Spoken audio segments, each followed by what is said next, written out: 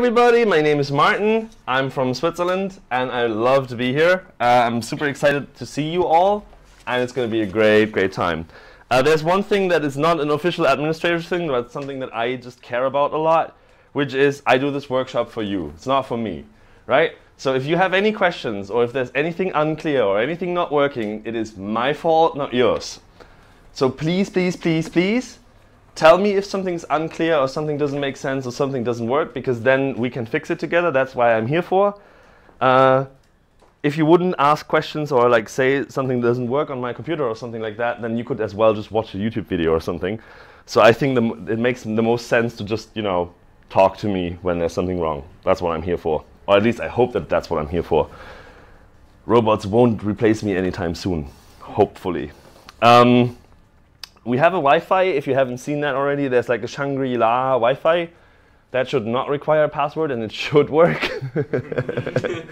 TM. I have a fallback solution in case things are not working, but it's going to be a little inconvenient to set that all up. So I'd rather try. Let's try Wi-Fi. If that doesn't work, then we can still fall back anytime else. Like anyone having problems connecting to the Wi-Fi? No. Good. If so, let me know. If the Wi-Fi dies for you during the workshop, let me know as well. And I'll share the files with you in a different way, and then we can just, you know, have it all work. Also, if things should go horribly wrong, I can always ask the organizers to help us out, because they promise they have a fallback solution, which I definitely think they will have, because they're well organized here, which is nice. Regarding the details, there's going to be lunch at 12:30. It's going to be basically, it's not as centralized as they wanted it to be, apparently. So we have two lunch spots. One is 2 floors down on 3. If you go that direction, you see like Dine on 3 or something like that. And if you go around the corner, there's like a buffet restaurant. It's called the Silver Shell Cafe. Alternatively, if you are more a fan of sitting at the beachfront, well, beachfront, the seafront more or less, you can also go completely down to floor 1 and then go in that direction. There's something that's called Barnacles by the Sea. I think that's probably going to be a seafood restaurant, so that's not going to be where I am being. They also have a different Wi-Fi at the Barnacles by the Sea building, so if you are having lunch over there and need a Wi-Fi connection and Shangri-La should not work, there's also the JSConf.Asia network with the Beware of the Cats password. So lunch is going to be at 12:30. You have drinks here. Should you feel thirsty, then just get up and get a drink. We're not in a classical classroom setting. 5:30 p.m. So 5:30 in the afternoon, there's going to be a group photo at the beach. The beach is pretty large, so I'm not exactly sure where that's going to be, but I guess we're going to work that one out. And then 5:45, after the group photo, there's going to be dinner at the beach as well. Yes, so toilets are available here on this floor as well as on every other floor, so that should not be a problem. Yeah, there should, like we have been, whoops. We have been promised snacks between 10 and 11, so let's see if that's helping. But as I said, like if you want some water or some coffee, just grab one anytime. The coffee may be only when I'm like having you all figure out something, because it kind of is loud, so it's not like the best thing. I can talk over it, I can be louder than a coffee machine, but I'd rather not have to be. Cool. So if you have a full day workshop, you would be able to leave your stuff here, but I highly recommend taking your things with you for lunch, because I'm not sure where the next workshop is going to be. If it's in the same room, I don't know. But also, it's not guaranteed to like be locked up and stuff, so just take your things with you during lunch and then bring them back when you come back. Cool. All right. So, I would say let's start. I know that a few people are like doing slides and presentations and stuff, but I'm like, no, we're here for a workshop, so let's do things together. And I would suggest that we get going like this. So, should the Wi-Fi not die, and I really hope it doesn't, then you should be able to go to the following URL. It should be, I'm gonna make that larger in a second, just give me a moment. The A-frame workshop. So if you go to this URL, and I can make that even larger. No, I can't. Okay, fair enough. Jesus, this is annoying. Ah, this is better.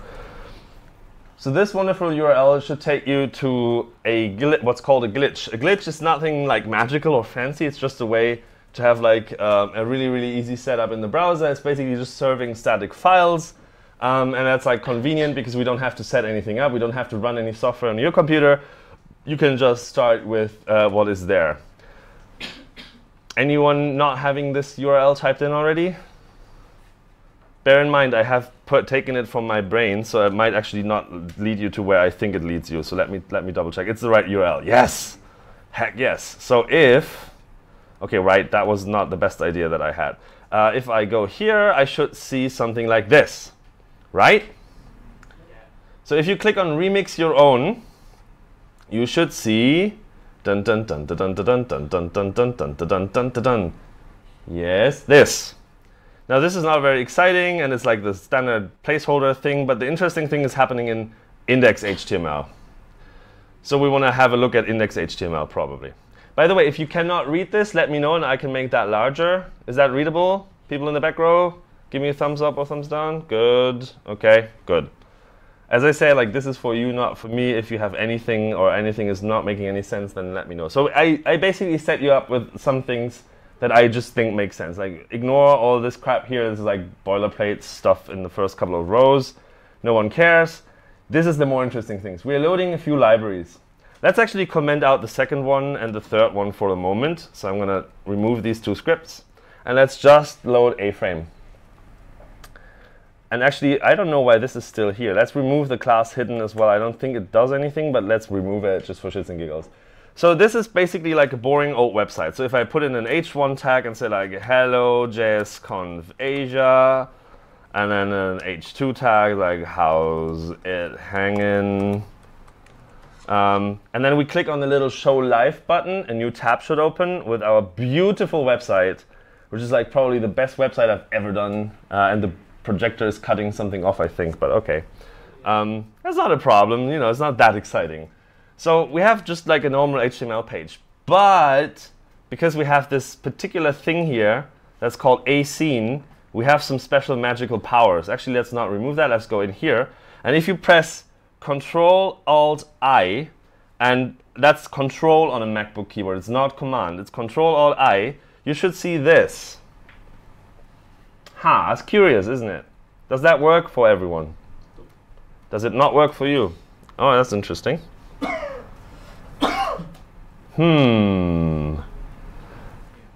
Anyone else who's not having this on screen? Control-Alt. Yeah, it should be Control-Alt-I or Control-Option-I. Control-Option-I. Nope? OK. Well, then let's wait with that. Just like so, this is basically a hint that I want to give you. There's something going on under the surface, and we're going to see what this is in a second. Let's go back to our HTML. So I'm going to remove all this crap for a second, and we're just going to go in here. Now, what is this ascene? Well, for VR, AR, and just generally 3D content on the web, we need a way to actually express what we're going to do. And there's a few metaphors, right? So for instance, if you think about it, a website is not, a web page is not actually a page. It's not a page in a physical book. It's not something that you can take into your hand. So while we are using the page abstraction or the page metaphor to work with like 2D content, we are working, or A-frame decided to work with the scene metaphor for 3D content. And basically what it is about is, so how would you design or express 3D content in a way, like how do you talk about it? And the easiest way to talk about it is basically staging a theater play or staging a movie. So we have a scene, which is an empty space somewhere. So this could be my scene. And then we have objects like me. Yes, I objected myself today. So basically, you have objects that you put in, and you can move them around, and you can make them do things, and you can, combine them, like, or even like I can move this thing around. This is an object as well, or an entity in this case, and I can maybe like rotate it. That was not the best idea. There's a physics engine at play here. So yeah, I can rotate the objects that I have. Well, I can't in the real world, but I could scale them up. I could make them larger or smaller, and I can move them around in space. So this is kind of like the thinking metaphor that we've got. And there's actually two more things. What do you also need when you do a movie? So I have a scene, and I have like actors and objects and props and stuff, right? Well, making a movie is pretty hard when you don't have a camera. So we have to have a camera, we have to have a scene, and we have to have objects that we are going to film. Also, if this is a closed room, it's not going to look very fancy if there's no light. So we also need light. Now, conveniently here we have some light. So this light's shining on me, this light is shining on me, and I'm an object on my scene. These objects in A-Frame are called entities. It's just a terminology. Sometimes other libraries call them differently. Very popular is also to call them meshes. Sometimes they are called objects, but for the sake of A-Frame, we're calling them entities. So A-Frame, by the way, is a library from Mozilla, like super cool stuff, and it's making things much, much easier than they used to be. I can show you how it looked like before we were doing A-Frame. Like, we're going to do some A-Frame, and then I'll show you how it looks like when you're not having A-Frame available, and you're going to see why we're doing it in A-Frame. So our A scene is basically exactly this. This is empty space. There's nothing in here. OK, so now how can we fill that with something? Well, as I said, we have to put in entities, which are our objects. So let's do that. And A-Frame wraps everything in these custom HTML elements, which is like super nice. So we can say A entity. And then we have an object on our scene. But if you're like me and would now reload, you would see nothing. Well, that's unfortunate. And the reason why is that an object itself does not resemble anything. It's not visible. It's basically just a point in space, an invisible point in space. You don't see anything because it's not looking like anything. So what you want to do is you want to add something to it that actually makes it look like something. Well, how can we do that? Well, A-Frame does what's called the entity component model. It's basically a way of doing things and organizing your code that game engines usually use. And so we now have to add a component. And how do you add a component? Well, conveniently, it's just an attribute to our HTML tag. So we're going to start with, we want to have something that looks like something. So we probably want to start with geometry, because we want to need some, we're going to need a shape. So let's give it a shape. Let's say geometry. And these components can have, good morning. Good morning, I think we finally found it. Oh, I'm so sorry. Was it not? Oh. We went to the wrong raster straight. Oh. All right. You didn't miss out too much yet. So take a seat. We're going to catch you up real quick. So I was explaining that you want to start with the following URL, and I'm going to show you the URL real quick. And from there on, you're going to go like remix, and then you can catch up. Sorry for that. We're just going to put in a moment's time. By the way, is anyone not having like working Wi-Fi on their computer right now and not having this working? Well, fair enough. Yeah, you two excluded because you're literally just setting up.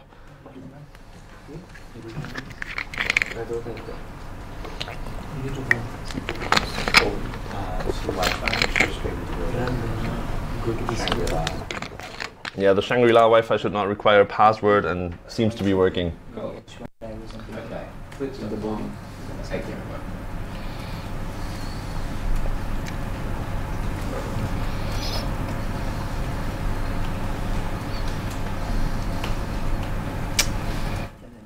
All right. You're both on the website. Huh? You're both having the remix button. Also remix your own. Yeah, remix your own is the button that you want to have for this. Holy crap! Why am I not seeing anything?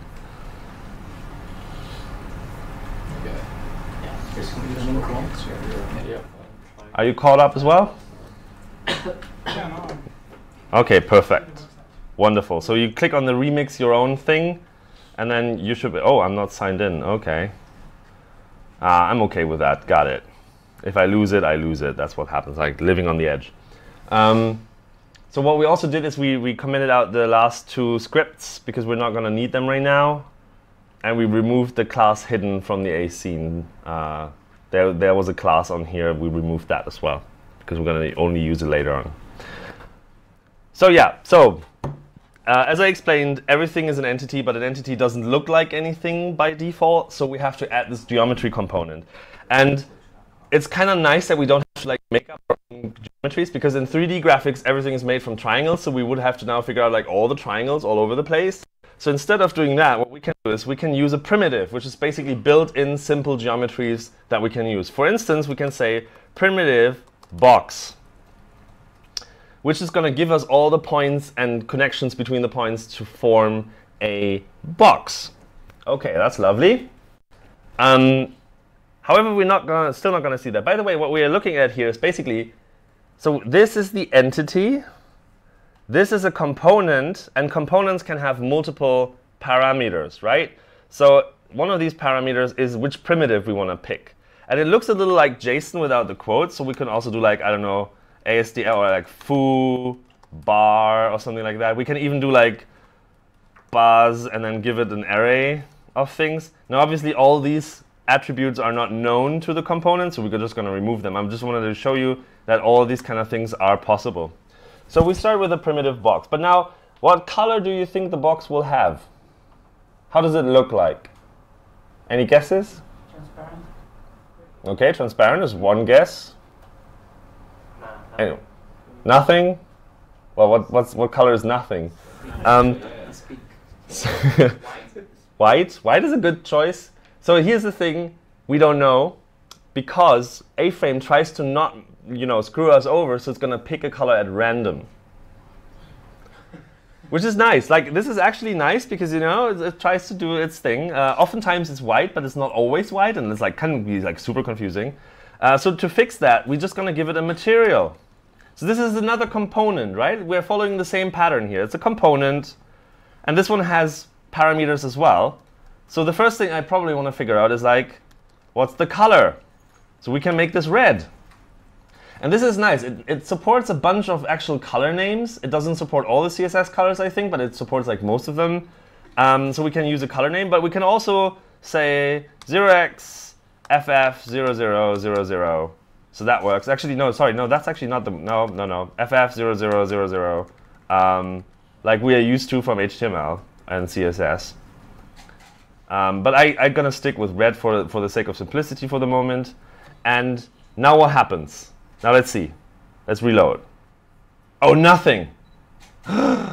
What did we do wrong? Oh my God. Now try to get the key command that I did earlier on. So like click on something somewhere here and then go Control Option I or Control Alt I, and you should see this. Does that? It still doesn't work. What the heck? See, this is the fun thing. I love it when it doesn't work because that's what I'm here for. Yes, I'm worth my money. Option I doesn't do anything. No, That's like really weird. That's like a weird thing. Why is it not doing this? A-frame should be fine. It should be loading the freaking thing, but it's not. Huh. This is a fun one.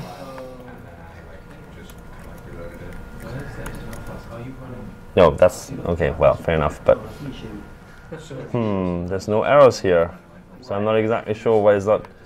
This is a fun one.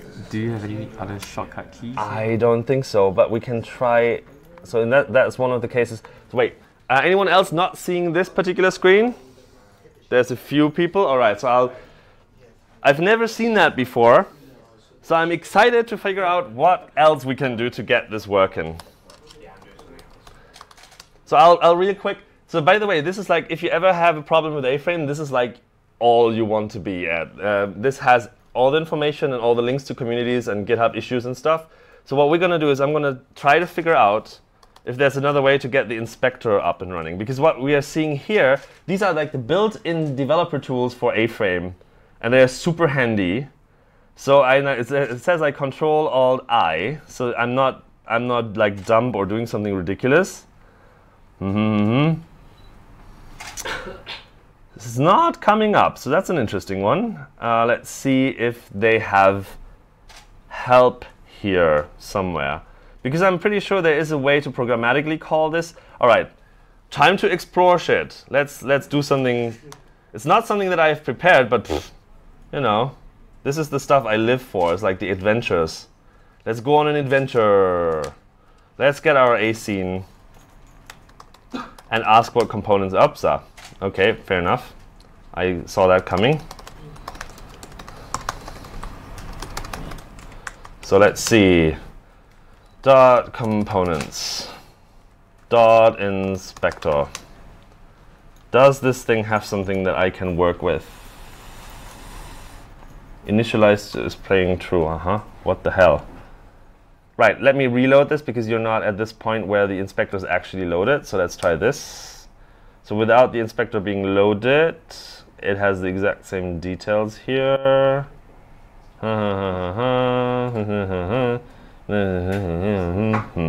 That's a weird one. Okay, so it doesn't seem to be having a method that I could call unless it's not showing. Oh, show. Let me try something. What happens when I do this? Okay, nothing. That's perfect. What happens when I do this? Nothing. That's perfect. What happens when I do update? No. Okay, fair enough. Let's try this one then. Does it have like systems maybe? Let's see. No, it does not. Okay, cool. So the inspector is a component, which is nice. What kind of data does it have? It only has a URL, so that's not really helpful. Okay, cool. Let's have a look at the component in here because it must have some sort of method. So this is actually not part of the regular workshop, but I think we can squeeze this one in because it's just going to be interesting to have a look at how these things actually work under the hood. So let's have a look. So we do have, no, those are the widgets, so that's not going to help us. Oh, maybe, oh, this is a React thing, isn't it? Ah, shit. But it has to, at some point, visible. Aha. Well, but that's not, no, I don't think that's helping. Toggle sidebar, no, that's not what I want to do. Okay, right, I'm not exactly sure. So let's Google this. Inspect A-frame inspector without programmatically program. Yeah. I'm good with it also, and I just put a few components into the AC yeah.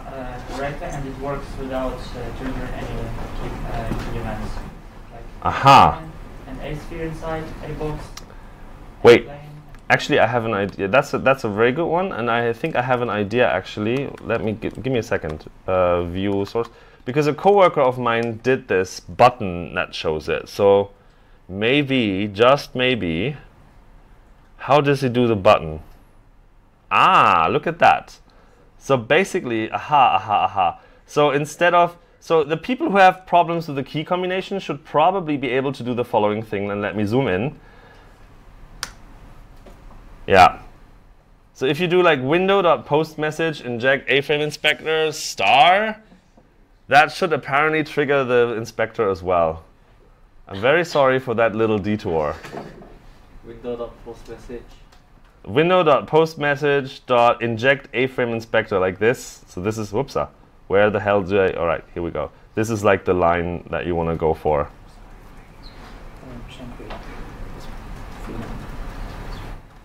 So if that is the workaround you have to do because the keyboard key combination doesn't work, then that's how you.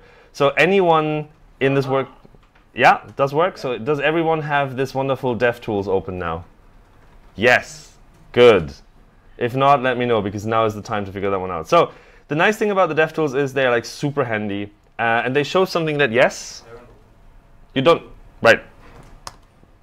You needed this, I guess. Is that the one you're looking for? Does it work for you if you do that in the console? You basically like, you open the DevTools and then in there you should run this command and then it should give you the... Yeah, you just press. Yeah. Works?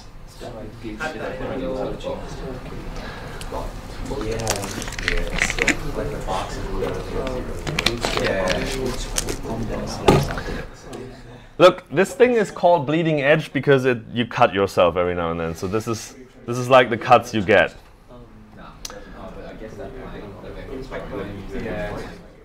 Does everyone have the inspector now? Or is there like still someone not having the inspector open?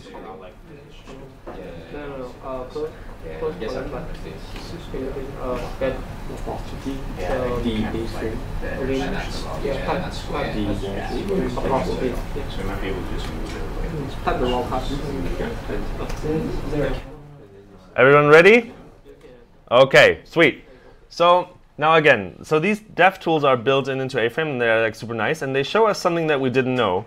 Because A-frame is actually nice to us. So I said early on, if we want to think about what we're doing in terms of like 3D, AR, VR content in the web, we're basically making a movie. So we have an empty scene, and we have a camera, and we have a light, and then we have objects which are called entities in A-frame. Now, if you notice, in our HTML, we have only added an entity, but we do not have any light or any camera, right? We didn't do that. But A-frame is so nice in saying like, well, look, if you don't have a camera, you can't really have a movie. So people would be like super annoyed by the fact that they're not seeing anything. So if you do not have any light or camera, we're going to add that for you. So A-frame makes sure that we always have at least like one light and one camera available. So what you see here is like this thing that looks like a bit weird, like a star with a white thing coming from it. That's the camera. So basically we are standing here and looking in that direction. And everything within these lines, these orange lines, is what we actually, I'm not exactly sure. Can I turn off the light in front of here? Because I think it's really hard to see, isn't it? Let's see. I don't know what's going to happen when I press on this. Nothing. That's awesome. Nope. Nope. I have no idea. Oh, look at that. Here we go. Magically, it did the thing. Probably running Java. That's why the delay comes to be. Anyway. So you see like everything in this box that looks like in this direction is visible. Everything else is outside of our field of view. And that kind of mimics how humans like see. We have this like field of vision and we're seeing like everything that is around here. But if I put something here or under me, I'm not actually seeing it. So what we have here is everything, unless I give it an explicit position, is at 0, 0, 0, except for the camera, which is at 1.60 meters in the air. And that's because it goes like, well, okay, in this case, I have no information how tall the user is. I don't know how tall you are until you tell me, right? So I'm assuming an adult is probably like the average adult is like 1.60 meters. So if I put your eye level on 1.60 meters, it kind of looks like natural. So it automatically moves the camera up to 1.60 meters above the ground. Our box is at 0, 0, 0. By the way, notice that the position that something is always the center of it. Well, not always, but in this case, it is in the center. So the center point here in this box, in the middle of the box, is at 0, 0, 0. The box is below us. We're not seeing it because we're on top of the box. Also, this white thing here, that's a light. That's a light shining from this direction. And you can see that it's slightly brighter here than here. And that's because the light's coming from this direction. OK. So we're not seeing anything right now because we are on top of the box. But that means that if I use, and again, A-frame gives us this for free, if I drag with my mouse, I should be, whoa, why is it not showing? OK, whatever. Yeah, this is the day. Oh, I'm looking upwards now. That was very smart, Martin. Here we go. There it is, right below us. You can use WASD to actually move around as well. This is also like a default from A-frame. So it gives you a reasonable default. You can move around, and then you see like the box here. OK, cool, nice. But if I reload, I have the same problem. I'm standing on top of it. I'm not seeing anything, right? So what's nice is, in this developer tools, it's not just like a way to actually look into the scene, but it also gives us a little bit of power. So what happens if I click on the box? You see that now that I clicked on the box, a few things appear. First things first, there's like this blue box around the box. This is called the bounding box. And then you have like these bunch of things here, right? So what happens when I press on this? Oh, look at that. I can move it around. Surprise, surprise. What happens if I press this? Oh, I can move it around. So we basically like get a few controls that allow us to move the box around. And if I go back to scene, the box is now at the position where I put it. This is not the only thing that we can do. So if you look here, up here, you see like there's a few things up here. Right now, in blue is this one, and that's because we are in the moving mode. So we can move objects around like this. But if we click here, we get a different cursor. We get this like weird lines around the object. So now what we can do is we can rotate it around. And you see that the box is merely there to show us like where's the maximum distance from the middle point of this thing. So basically, like this is called a bounding box because it always surrounds the object as tightly as it can. Sorry, could you repeat how you got there?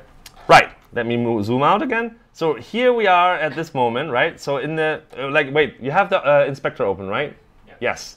So up here in the inspector, ding, ding, ding, yeah. There, and I'm zooming in again.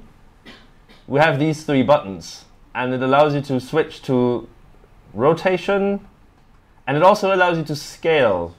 So you can also go, and if I zoom out again, you now have different controls again. Yes. Per minute. So this Like, is not coming per minute. You don't get the inspector. Yeah, no, the scene itself. Wait, did you join us later or something? Or Yeah, does you this... see it. Right, okay. So does the scene look like this right now? Yeah, I have this. Do you have removed the class hidden from AC? Because it was like this before, I haven't. and I think there's a CSS that actually then hides the scene. Okay. So if you remove that, you should see the scene again. And well, now I undid all my changes, so I'm just going to quickly move things again, like here, and then I rotate this a little bit. And now I can also scale it up in all directions, so I can scale it like here, and here, and here, or maybe not. Oops, maybe not like that. Oh, okay, that was not the smartest plan I had, to like scale it that weirdly. Here we go. And then you have like the scene as you presented it. So this is a very visual way of creating these scenes. And this is convenient because it gives you other possibilities as well. So first things first, you can also see the position, rotation, and scale up here. So if you, in the upper right-hand corner, you have the current object that is selected. You have the information of position, rotation, and scale here as well, along the 3 axes. I think we haven't talked about the axis system for this moment, so let's actually try that out. So first axis is the x-axis. This is how far to the left and to the right it is, in meters. So 1 means it's 1 meter to the left, to the right. -1 means 1 meter to the left from the middle, which is like this line here. So I can move that around like this, or I can put it like -2 meters, and then it's going to be here. I can also just enter the scale here, and then it's going to scale along the same 3 axes. The rotation is sometimes a bit confusing, but if you think about rotating around an axis, you can, or I remember it like this. So we have the 3 axes. We have the x-axis like this. We have the y-axis like this. And we have the z-axis. Negative values go into the screen. Positive values go towards the screen.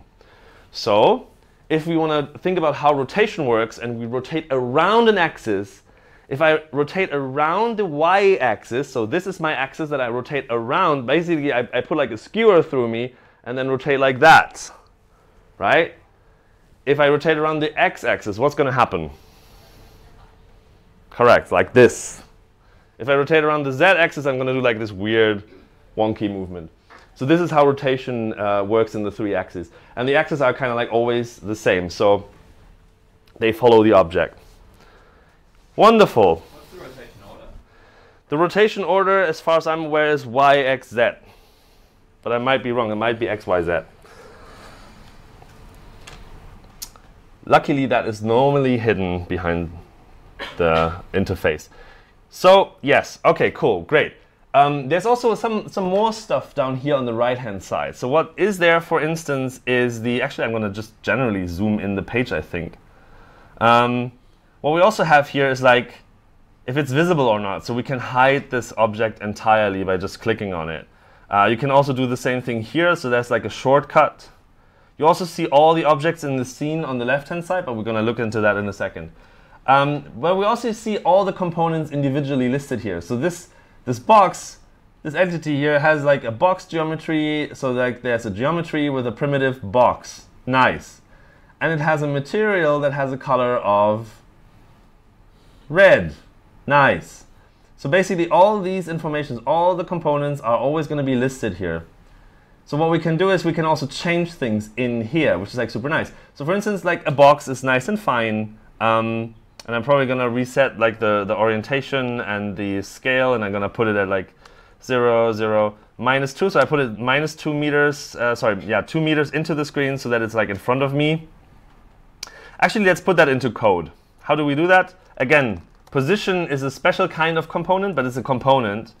And it takes a position in x, y, z. So to say like nothing to the, no meters to the left or to the right, no meters to up or down, and -2 meters, so like -2 meters out of the screen or 2 meters into the screen. The box by default is 1 meter by 1 meter, so it's going to be well in the screen right now. So if we reload, we see it like down here.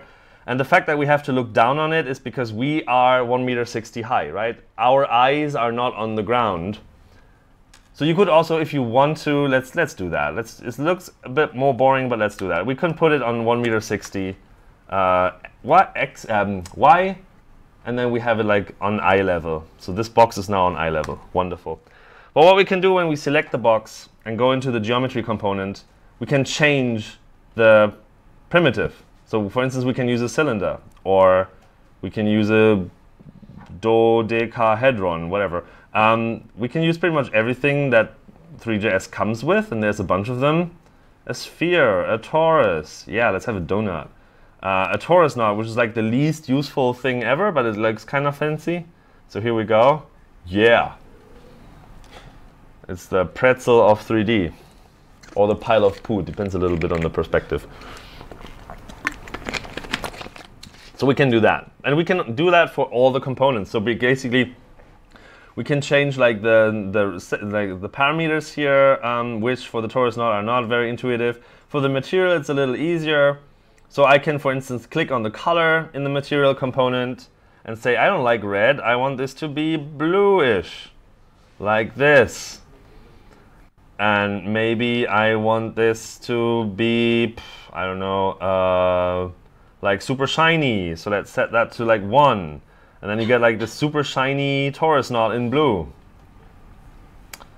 Or maybe you want the wireframe, optics. So now this looks more like the, I don't know, 90s things that you would see on screen.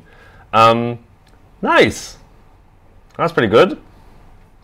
So you can basically control everything in here. But now the problem is if I reload, I lose all of that, right?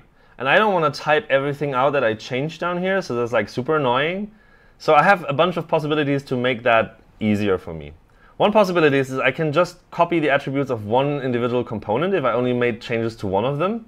But I didn't. I actually changed the entire component, like where it's positioned and everything. I can change that like this. Maybe I want to move it over here. And then there's this button over here that allows me to either download the thing as a file or just copy it to clipboard. And that's what I'm going to do. I'm copy this to clipboard. And if I now go back into my code and say, OK, I want to put this in here, then you see like it puts all the things. It's quite a bit, but it puts all the things into our code. I'm going to make this a little more readable by putting these below each other, so that it's nicer to actually read this. But this is nice because I no longer have to like remember these values. I can just copy this around. And let's say if I change just the material because I don't want this to be a wireframe anymore, I can open the inspector again, click on the object, go to material and say wireframe no, and then go back up and say copy attribute. Oops, that was the wrong one. Copy attributes. And put just the attributes in here. So basically I can go like, no, I don't want this. I want, oopsa. The problem with this is it basically like copies the entire thing, which is a bit of a bug, but okay, let's not get into that. So I haven't got a deep copy. I've got offset, like so I did material. Offset is object. Yes, yeah, exactly. Like copying everything is usually not the best idea because it has exactly this problem. Because under the hood, so this is an interesting thing. For performance reasons, under the hood, A-Frame uses objects in the attributes, so it overrides the set attribute and get attribute methods. But obviously, the DOM only supports like strings, so it has to like wrap between the two. So sometimes this leads to a bit of confusion between what the DOM needs to see and what A-Frame sees. But normally that's not a bigger problem. But like actually, material is like the worst thing because it has so many objects in its properties. Anyway, cool. So now we have like our two objects here, and we know how to like copy it to and from. But it's kind of boring, isn't it? Like we have how many primitives do we have? We have like 10, 12 maybe. I don't know. Let's see, like one. Actually, let's start from the top. Actually, 1, 2, 3, 4, 5, 6. Yeah, I don't know. It doesn't scroll anymore. That's nice. It's like maybe like 12 or something like that, or maybe 20. Who knows? But it's not that terribly exciting. So let's add some more interesting things. For instance, if you want to have a background color, because right now this is white because the page is white, and if we would go into the page oops, that was the wrong keyboard combination. Control-Shift-I? Well, whatever. If I... give me my freaking DevTools, come on. If I would go to the body and give it a background color of, let's say, background green, then this is not nice. This is actually convenient for AR because basically the scene is transparent, so it takes whatever color is behind it. So if we would have to have an AR application, we would take the camera picture and just put it in the background. But this is not quite what we want, right? I don't want the page behind to dictate what I'm going to see. So what we do instead is we create a new entity, sky,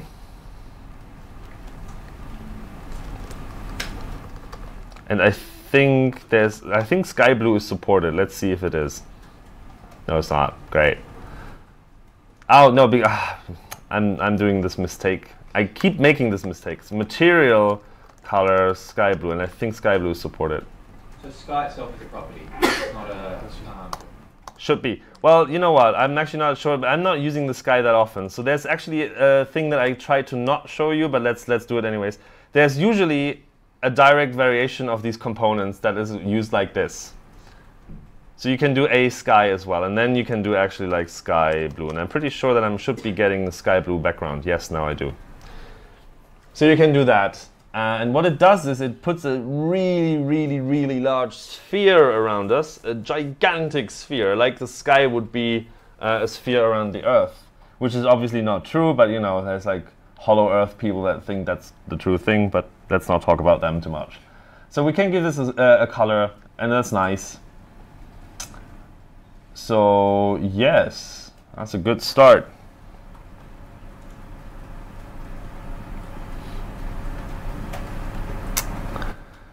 But we can also put an image onto this.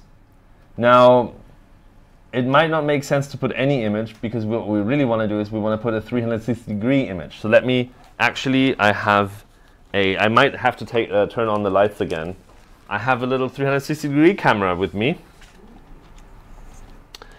That is the Ricoh Theta S, and I hope that it's charged because I charged it yesterday, but I'm never sure if the outlet, because my adapter is a little wonky, and you know, long story short is shit. So let's turn on the light. Java has had a hot cache, and it's pretty good. So this thing requires me to connect my phone to this particular Wi-Fi that it's spawning. Just don't get me started. And here we go, and then I can take the app. Connected, no internet. No, really, my camera does not have internet? How dares it? So let's see. It's gonna look like super weird because my hands are gonna look like gigantic probably, but that's gonna be fine. So, say cheese. That was it. It's super exciting, isn't it? So I get a 360-degree picture from us, which is nice. Transferring, then I have to upload it to the cloud to download it to my computer. To share it with everyone, because that's how technology works in 2018. Isn't it exciting? Not really. So let's connect to the actual Wi-Fi that we want to use here. Shangri-La, come on. What? No, don't forget the Wi-Fi. Connect to the Wi-Fi, you bastard. Okay, it seems to be connected. Does the thing do the thing that I want it to do? Let's see if it's uploaded in my photos already. So let's go up here. Yeah, it has already uploaded to the cloud. That's amazing. So I'll quickly go to my other browser and go to Photos. I hope that I don't have any incriminating photos anywhere near here. And here we have like this gigantic image, and I'm going to download it and show you how it looks like by itself. So this is how the image looks like, and it looks a bit weird. You see, like it's like stretched here, and it's like stretched there. And my hand looks like I have an arm of like 10 meters length or something. So yeah, let's put that on glitch, which is, where's my other window? Here. So I can upload it, and then I can share the link with you all. We get computer, and this is the image that I just took. It's going to be a super long URL, so what I'm going to do is Listen carefully now, because I had so many problems with what's going to happen in a second. What I'm going to do is I'm going to put the link in a link shortener. However, that link shortener does not work as a source for the texture. So what you want to do is you want to click on the short link that I'm going to share with you, take the long URL and copy that into your A-frame scene. Again, if you use the short URL in your A-frame scene, it's not going to work. I'm just going to use it so that we have a better experience than using the gigantic URL that this is going to give me, unless you want to type that out. So let's go to, like, I don't know, goo.gl. I don't think they need a registration. I'm not a robot. Go away. Good. Thank you. Here we go. So this is the URL that you wanna copy over. Let me actually, that. So this is the one. You do not put that into your A-frame scene. You click on that link or put that link into your address bar and you get the longer version back. And the long link is what we need. The long URL is what you want to copy. Very important. Excuse me. Yes. Sure. I'm sorry. Yes. Of course, I can do that. There we go.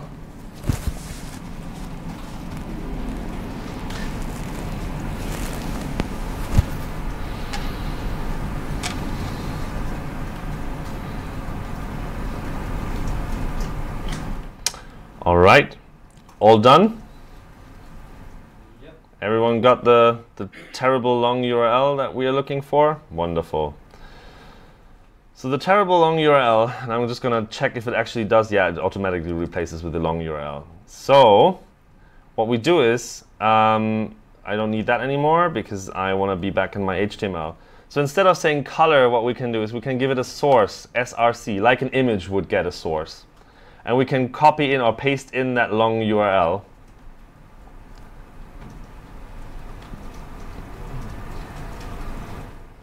And then, so basically a sky source src equals, and then this long URL. We're going to get this. And we can turn around and, hi everyone, how are you all doing? Yeah, I can't wave back in VR just yet. But all right, so yes. And you can do that with pretty much any of these pictures. These pictures are called equirectangular pictures because basically what you're doing is you take a 360-degree sphere and you unroll that onto, basically you take, like, you have to imagine like wrapping a balloon in a piece of paper and then rolling that down to like the plain piece of paper again. So as the sky is a gigantic sphere and this picture was a gigantic sphere, it lines up perfectly. It's just, we just have to put it on as a texture and it looks like the right thing. And by the way, if you were wondering, like, this is a VR workshop, why are we not doing VR? Why are we typing things into our computer and looking at our computer? The reason for that is, it's really hard to get enough devices. Like, we have a few to try out in a moment. But also, it's like super inconvenient to debug most of the times because you like have to put it into like a USB and then you have to get like the remote debugger working and all that kind of stuff, and then you're like, oh shit, this is not looking right. So it is better than with like Unity or anything on any of these because you don't have to like compile anything beforehand, but it's still like a little uneasy. And the good thing is, A-frame is responsive. So you see like there's this little button down here, but I don't have a VR headset right now, right? So if I click that, it just goes into full screen mode. Nice. If I would have a device that has like a phone, if I would have done it on the phone, it would automatically figure out like, oh, I can do VR with this, and basically like show you an actual VR picture and use the actual device orientation to look around. So like it is responsive to the device that you're on. So basically all you're seeing here in non-VR, you can try out later in VR with no additional magic. And that's the beauty of it, right? And it works on like HTC Vive, it works on Oculus Rift, it works on Cardboard, it works on Gear VR, it works on Daydream, it works on Windows mixed reality headsets, not the HoloLens though. I'm working on that with Microsoft. It's going to be an interesting journey. So yeah, basically all the VR headsets that are out there on the market do support, or most of them support WebVR, and A-frame just works with them without having to do like any magic. So basically, we are settled, when we got 3D right on the screen, we are done for VR as well. We're going to explore that in a bit. Like I have a few headsets here that you can try with your phones. Okay, right. So this is nice as well. So cool. Yeah, we have a 360-degree picture. But you see, like if I'm now moving around with WASD, but it doesn't look like I'm moving around, and that's because the sky is gigantic, right? So like you see that I'm actually moving around, but the picture in the background does not move. And the reason for that is that the sky is like, I don't actually know how large. It's probably like 10,000 meters or something, or maybe 1,000 meters in size. So if you think about it, if you would be walking on a field and there's like a tree a kilometer away, and you walk toward it, it's not going to be like, oh my God, the tree is going to move so much, because that's the parallax that we get in our perception, that things that are farther away are not moving as much as things that are closer by. So that's why this is actually like motion is working in it, but you're not really seeing it because the sky is so huge. But, you know, let's try some more interesting 3D objects. So how can we get 3D objects? Well, you have to become a 3D artist. No, just kidding. You should, though, because it's like a super interesting experience, and I can highly recommend it. And it's not as hard as it looks, to be honest. It's like it's not too complicated. But we're gonna do it easier. We're gonna get our scripts back. So I suggest that actually, no, you know what? We're gonna start with the first script first. So this is like a shameless plug, because this is what the company I work for, Archilogic, builds this thing. It's a platform that we build for you to build VR, AR, and 3D applications for architecture and interior design. And what we are trying to do is make your life easier. And we started our journey with an experiment, and we're going to show you in a second what that experiment is going to look like. So here's my scene. Nothing has changed. Nothing new has appeared, except what happens if I open the inspector? Do you notice a difference? Probably not, because it's like super subtle, because we're not like marketing dicks. So up here in the sidebar, there's a new button that hasn't been there before. It's the 3D.io button. And we did that to make your life a little easier. So what I can do is I can click on it, and I get this wonderful little menu here. And aha, this is interesting. There's a bunch of stuff. One of them being poly.google.com. So Google has built a few applications that allow you to create 3D content really easily in VR. One of them is TiltBrush. Actually, TiltBrush costs money now, so I'm not that happy about it. But it's like $20 or something. But it's really worth it, because basically what it is, it's like paint, but in 3D space. So you get like a brush, and then you can just start like painting. And you can paint with fire and water and stuff. I mean, you can paint with fire at home once, maybe. But in VR, it's a lot safer, so that's like nice. And then you can export that to like their platform, which is called Poly. And there's also another thing that's called Google Blocks. And it's like basically like you're in VR, and you have a bunch of primitive shapes like spheres and boxes. And basically what A-Frame has as primitives as well. And you just like put them here, and then you drag them up, and then you remove bits and pieces, and then you color them in, and hey, you have a car or a house or whatever. So we can like look for something like horse. So this is stuff that people created. Wow, okay, this is underwhelming. Let's try tree. Okay, better, but still not good. And here we're actually going to see like one of the biggest problems with these objects. So if we click on this tree, for instance, I'm taking like the first one that I get here, tree by, and I'm unfortunate, whoops. Okay, hi projector, how are you doing? I'm clicking on the first tree that I got, and it's gonna say like loading, and it's gonna load, and hey, here's the tree. Do you see the tree? It is tiny as fuck. And that's exactly my problem with this kind of stuff. It's like, where's my, okay, I have, like, this is a tree? Come on. And it gets better. So I'm not blaming the author. The problem is like 3D modeling is actually hard. And we see why it's hard here. So first things first, you might see a weird, what the hell is going on with the projector? You might see a thing that is like a little odd, which is like, I'm here on the object, but the cursor is here. Huh, what the heck has happened? So now I might go like, oh, this is not a problem. I can make the tree larger. So let's try scaling up the tree. So let's say like 2, 2, 2, double the size. Did that actually scale it up? I don't think so. Let's try like 4. 4. 4. What the hell is going on? Okay, now it's not actually... because I'm scaling the light. Okay, that was fun. So let's try like... Okay, still, we have a bit of a problem here because you see like the cursor is not where the actual... Am I killing the projector with like a too high of a resolution or something? Let's scale to whatever it says it has. Hopefully that's gonna fix the graphics problems. Okay, anyway. So like you see the cursor is not where the actual tree is, and if I now start scaling it up, just watch where the thing is. 2, 2, 2. Goodbye, tree. Has been a fun ride. Bye. And why is that? Like, what the hell is happening? Is this a problem with A-frame? No. The problem... Oh, this is so weird to have yourself in the background. Okay, whatever. No, this is not a problem coming from A-frame. This is actually a problem with the 3D models. And unfortunately, a lot of 3D artists don't know this either. So a lot of 3D artists come from a background where you're making it look nice when you render an image. So they're like, yeah, and I have this object here, and it looks perfect from my camera, and it's great. And I just put it on the internet, and people can download it and then have fun with it. But there's a few things that they don't know. They simply don't know because no one tells them, and we are actually fixing that right now by having like a guide for 3D artists to not make these mistakes.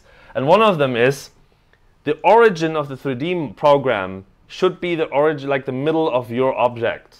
If you're not doing that, then you have the weirdest problems. Just imagine it like this. Let me show you something. So if I take this water bottle and I model it in a 3D program, then I have a coordinate system in the 3D program, and I have a coordinate system in A-frame, for instance.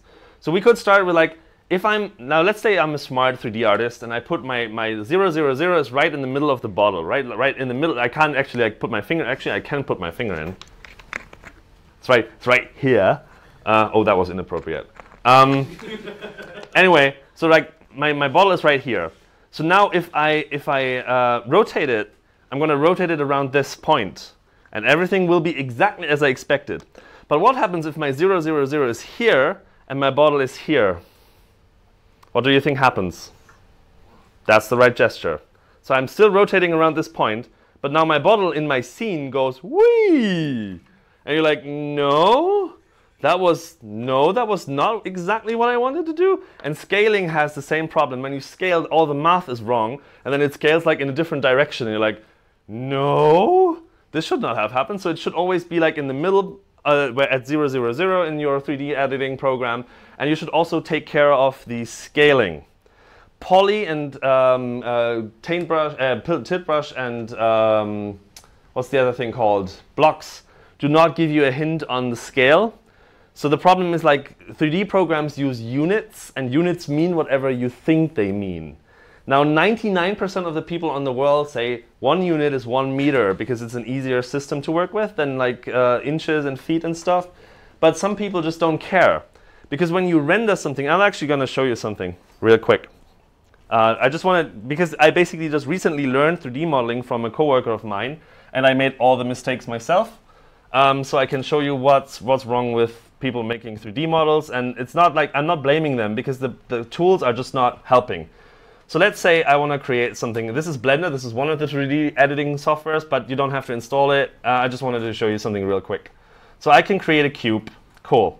Now, can you tell me how large this cube is? 1 by 1 by 1. Mm-hmm. Whatever. 1 by 1 by 1 what? Whatever. Whatever. That's correct. And the thing is, like, I honestly, like, Blender is a magical tool of wonder that can do all the things, and the interface is really powerful because you can do things like this. And I'm like, what? So it's like, it's not that hard to work with Blender, surprisingly. Even though it might look like that, it's actually not that dangerous or tricky to work with it. It's actually kind of nice. But the problem is you have no indication of what the units are. So you have to, like, somewhere in the settings, it's actually well hidden. And honestly, I'm not sure if I'm going to find it today. So let's see. Yeah. So, hi. Pretty good, and you? Good morning. How's everybody? Are you okay? Where did they find this pre-war projector? Crazy. I I hope everything is okay. Everything's fine. Nice. So I'm just here to say good morning. Welcome to day number 2. I hope you're enjoying yourself so far. Few announcements. I mean, if they are not yet, they're going to be snacks soon between 10 and 11. I think they brought some in back there somewhere. Yeah. Right, perfect. We also have, whenever he allows you to do that, you can join us at the Hacker Deck. For a break, or you know, we have nitro coffee there. I'm not holding you hostage. Just FYI. We have nitro coffee there, which is really nice, and we have a cocktail robot there. The cocktail robot likes QR codes, and we posted one of them already on Twitter and Facebook. So if you're not following us yet, JSConf.Asia is the handle. Get the QR code, hold it in front of the robot, and it will make you a cocktail. Mocktails for now. I think That seems a bit early for a cocktail. Yeah. lunch we're gonna enable the cocktails too. So that is about it. Would you mind standing there and I take a picture? Damn it! Picture you want that? All these. Yeah, exactly. You missed our 360-degree picture. Oh. It's like, A bit further to the left. oh god. Yeah, perfect. That's what you want. Great. Ah, Love it. freaking photo ops. Thank you so much. Thank you. Yeah, yeah. Like seriously, I'm not holding you hostage. So if you want to have a coffee, go ahead. As I'm kind of like digressing, anyways. So yeah, you see, like the problem is if I would do this, and I might even like put it somewhere here, and then move my camera somewhere, and then like start rendering it like this, and I'm like, yeah, no, this looks good. This is exactly how I want it. But if I then export this to a 3D file, then it's all wrong, because you can tell if I go to the top level view that if I would now rotate it in A-frame, this being my 0, 0, 0, it would like do this entire like bananas crazy movement around a sun that doesn't exist, and that's like really, really hard to get right. So yeah, bear that in mind when you download things from the internet. Learn at least the minimum Blender you need to actually fix models. So like, let's say like, I'm actually going to show you this just real quick because it's not that hard. So let's say we downloaded this wonderful model and it's not in the right position. What you definitely want to do is you want to put your camera on the top and probably disable perspective, so that's a little easier. And then you can use G, like grab, and then move it to the center like this. Obviously, that's not always that easy. There's actually a better way. Actually, I made a video with a coworker of mine. I'm probably going to share the link on my Twitter account later on, because we explain this in much, much more detail. And then you would go like to the front, and you see like it's too far up. So I actually now gonna move it down. And now this is nicer to work with for artists, or sorry, for programmers. But anyway, there's a video that explains it. Now that I think about it, let's ignore that.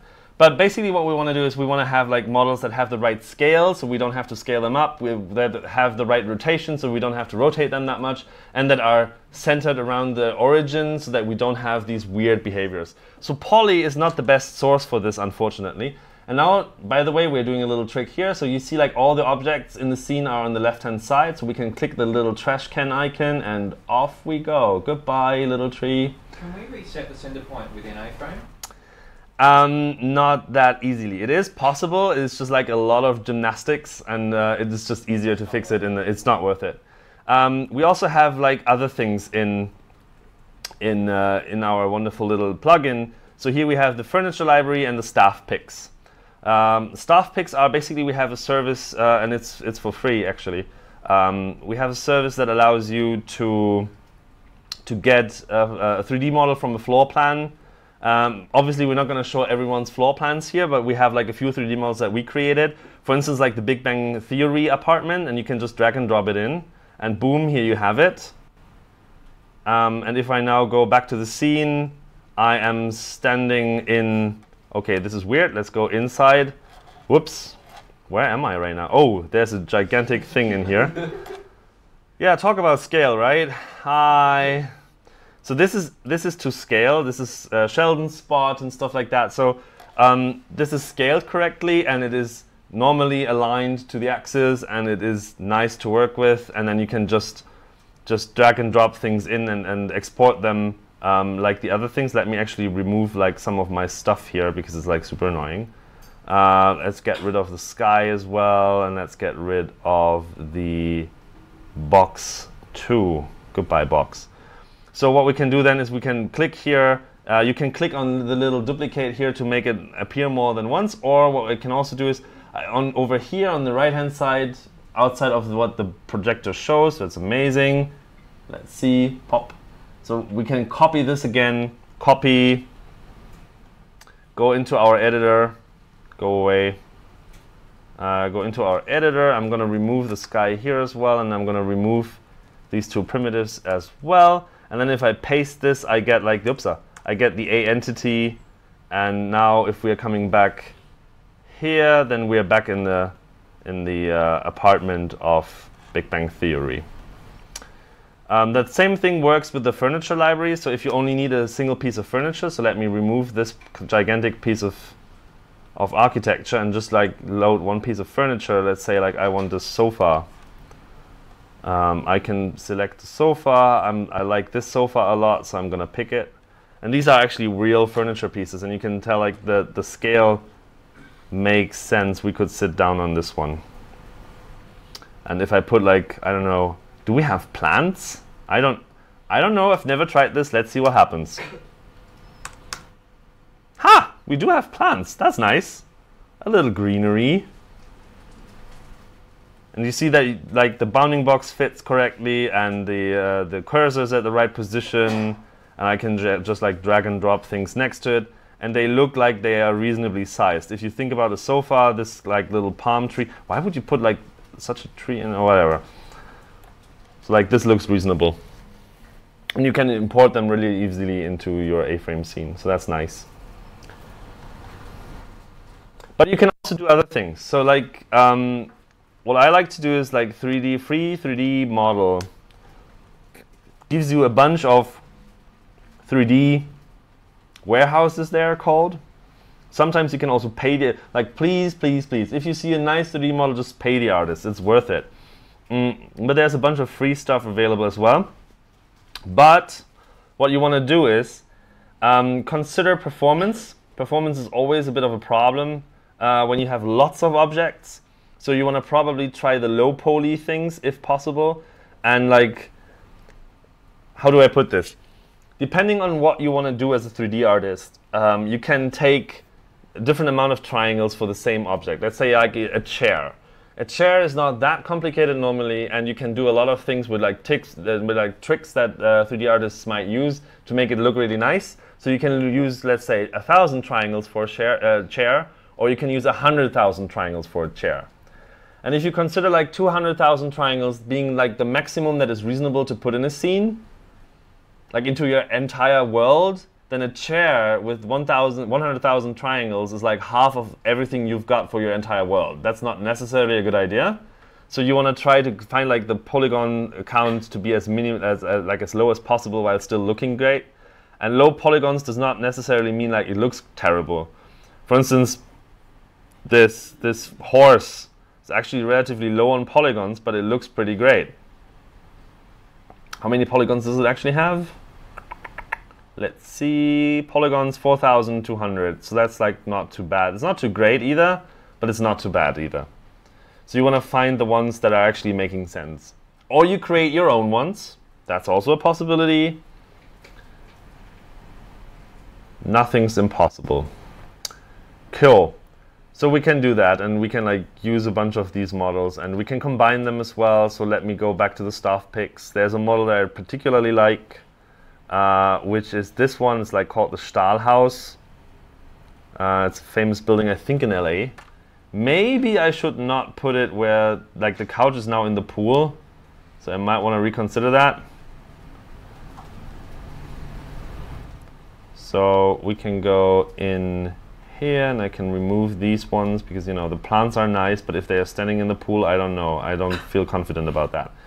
And I can now go and copy that one into our A-frame scene as well. So I'm going to remove the original one that I put in and put in the Stahlhaus instead.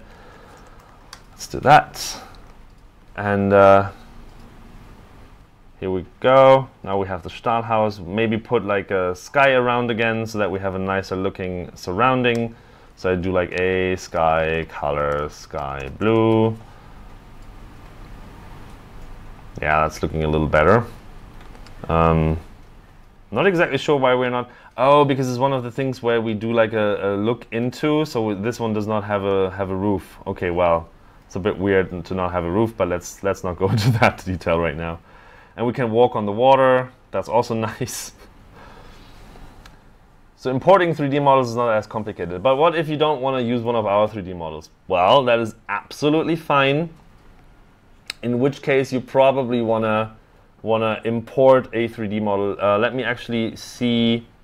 So Glitch is a bit particular about paths, which is not making it easier. But I'm gonna quickly do something for you. So imagine that I find a Blender file online, which I conveniently did, because it's the exact same model. What I can then do is I can take this and export it into a format that makes sense. And to be honest, there's like a lot of different 3D formats, and I highly recommend you to use what is called the GLTF format. I'm going to explain a little bit why that matters in a second. So actually I do want to export all of this. I do not want to export the camera. I do not want to export animations because we're not having animations in here. So let me export this into GLTF. Bless you. So GLTF is basically just like a format for 3D data. It's like the JPEG for 3D, if you want. It's a format specifically optimized for using on the web, and I'm going to show you what other formats exist. So like one of the other very popular formats is OBJ. OBJ is like a super old format that is basically supported by every 3D software in the market. So you oftentimes find OBJs, but they have a huge disadvantage. Now let's have a look. So this is one of these OBJ files. Let's have a look inside how it looks like. Aha! So this file is actually a text file, basically. And if we look at it closely, and I'm going to zoom in a lot, if my browser still, okay, Blender is in the background still exporting, so that's going to eat up a lot of power. So we see like a lot of numbers here. Do you have any idea what these numbers might mean? Correct, those are points. In 3D, you're oftentimes not calling them points, you're calling them vertices. And 3 vertices usually form one triangle, which is also called a face. So here we have like lots of points and lots more points and even more points and blah, blah, blah. And then down there somewhere you have like VT. Those are texture coordinates. I'm going to explain that in a little later. Or UV coordinates called them as well, depends a little bit. And then we have like faces which are connecting these points to triangles, and then, you know, maybe we have groups and stuff. So you see like it's a really, really long file. And that's for 787 polygons, 102 triangles. It has 3,000 lines, and it has a size of, it has the size somewhere, doesn't it? No, it does not show the size. Where does it show? Does it do it here? Because somewhere GitHub shows the size, right? It's a few megabytes, actually. Yeah. No, actually, no, it's not that large. This one is relatively small. It's like 86 kilobyte. But it's 86 kilobyte for 100 triangles.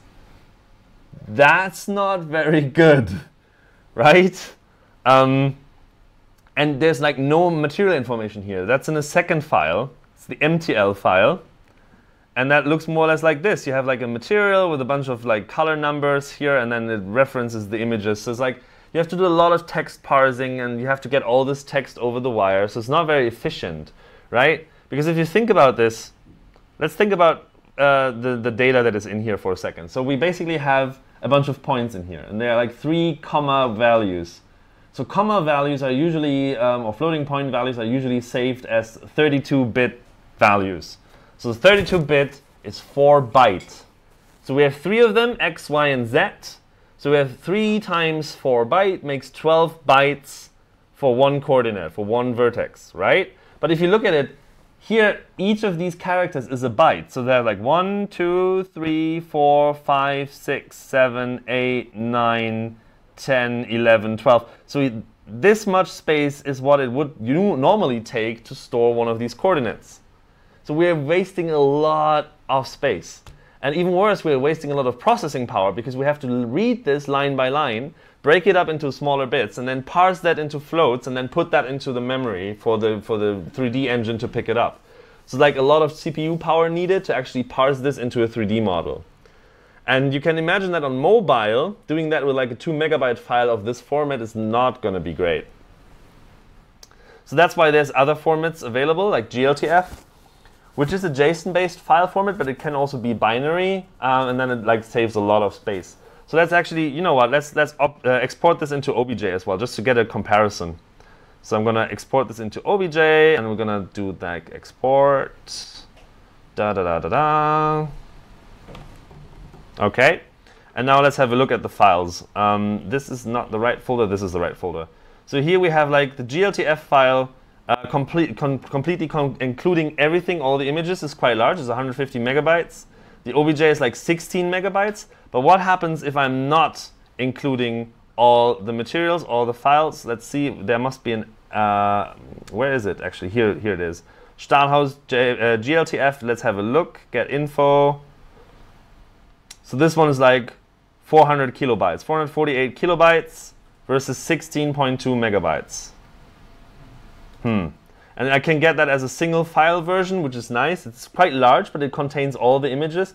And the reason why I did that is because, unfortunately, Glitch is not making it easy to upload things that are referencing other things. Because normally what you would do is, you would use browser caching. So you would have like a GLTF file referencing all the images, because then if like the model changes and one image changes, you would only download that one image and the JSON file, which is like 400 kilobytes, and you would not download all the textures again.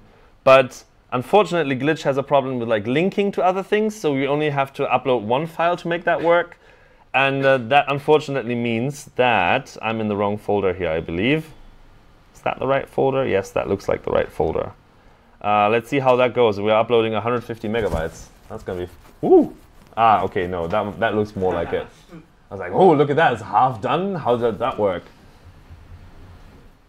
Yeah, never mind. Oh boy, I think it's time for a coffee break. But basically, how we can use these GLTF files. Oh Jesus, this is going to be painful. Conveniently, it's like the same thing. A-Frame comes with a.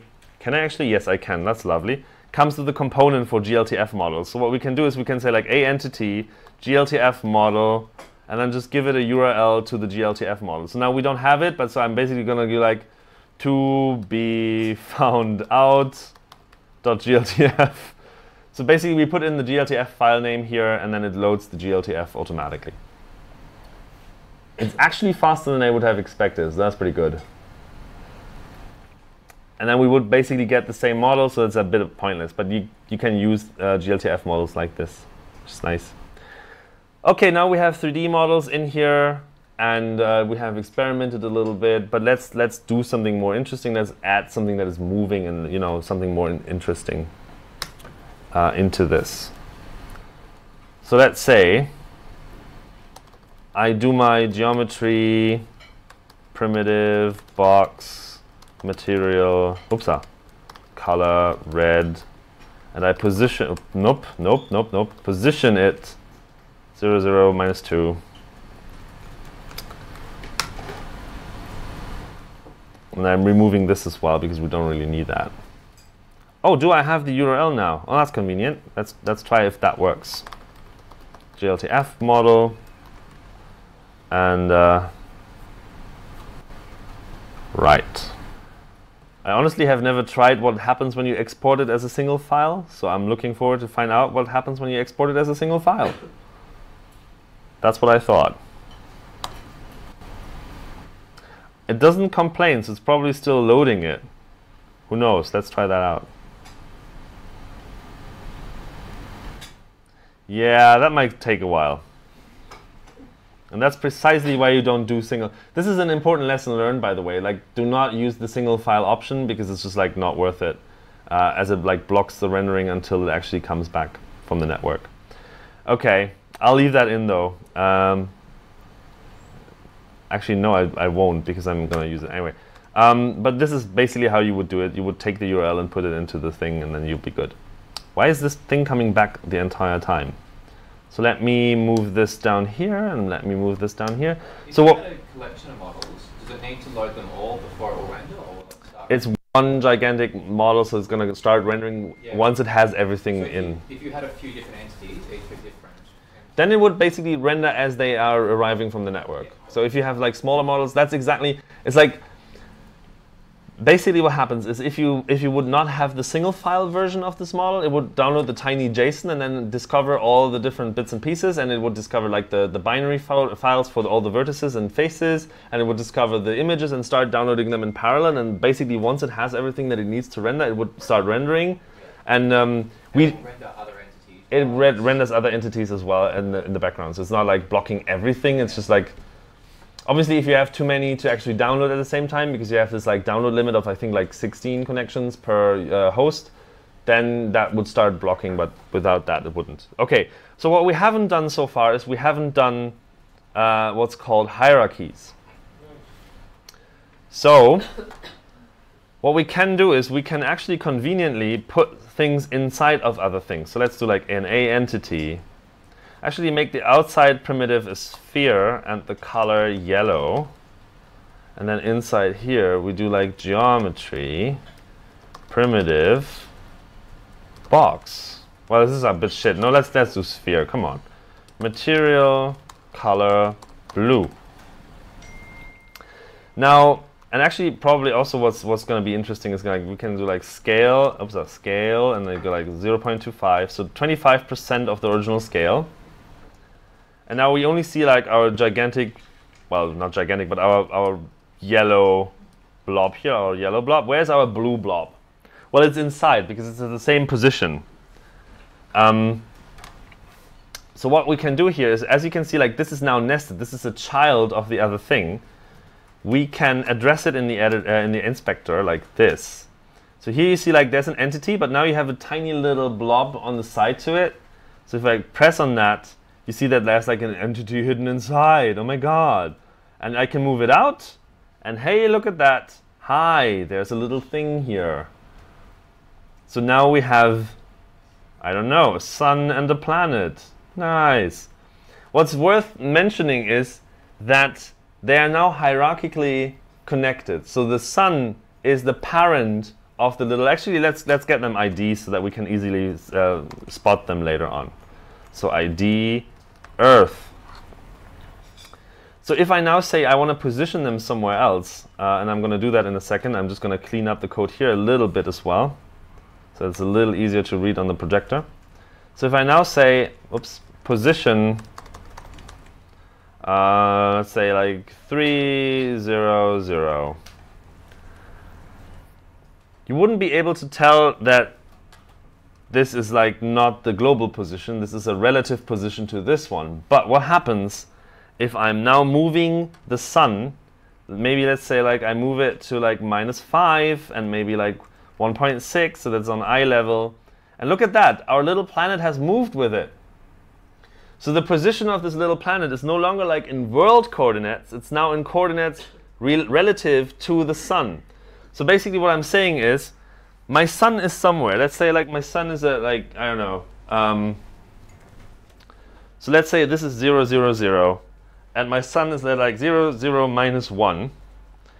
And now if I say the little Earth, which is like my child, will be at 0, 0, 0. It's going to be where I am.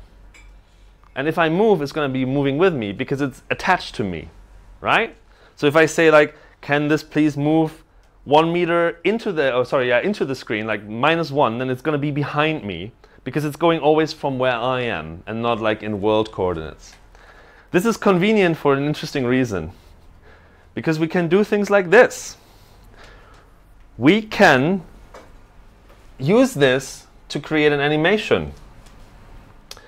And we're going to do this not inside the Earth, because then it's going to spin the Earth, but we're going to do it inside the sun. So on the same level as the Earth, we're going to do like a animation. And I have to look up the syntax for this, because for the life of me, I can't remember the syntax. Because I think it's like prop, or is it attribute? It's out to attribute. Okay, cool. That's what I needed to know. So the animation tag is using its parent, its direct parent, to change a property over time or an attribute over time.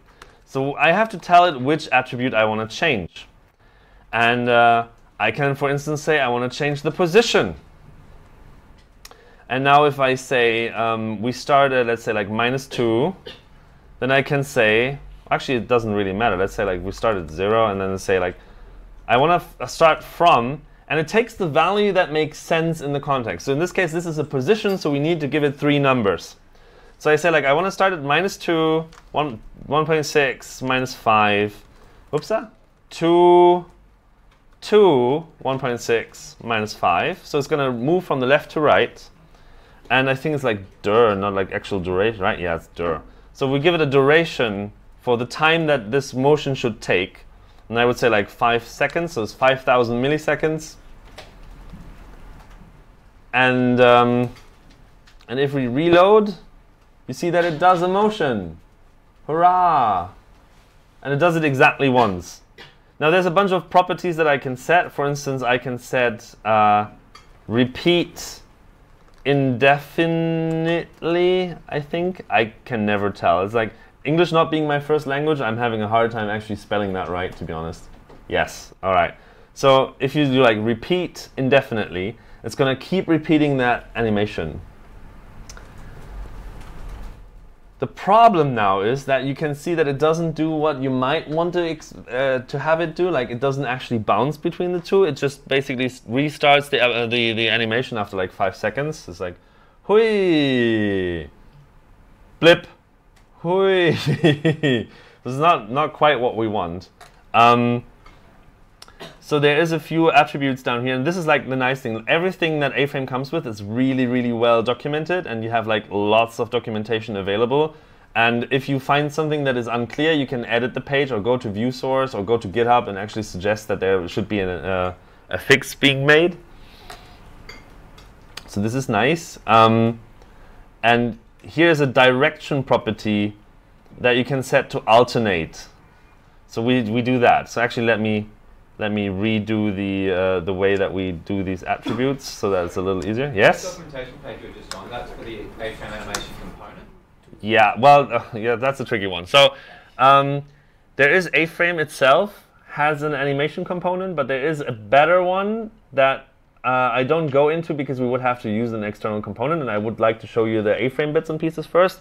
But it does say, and I would have actually mentioned that there is an external component done by Kevin Go that is having more possibilities.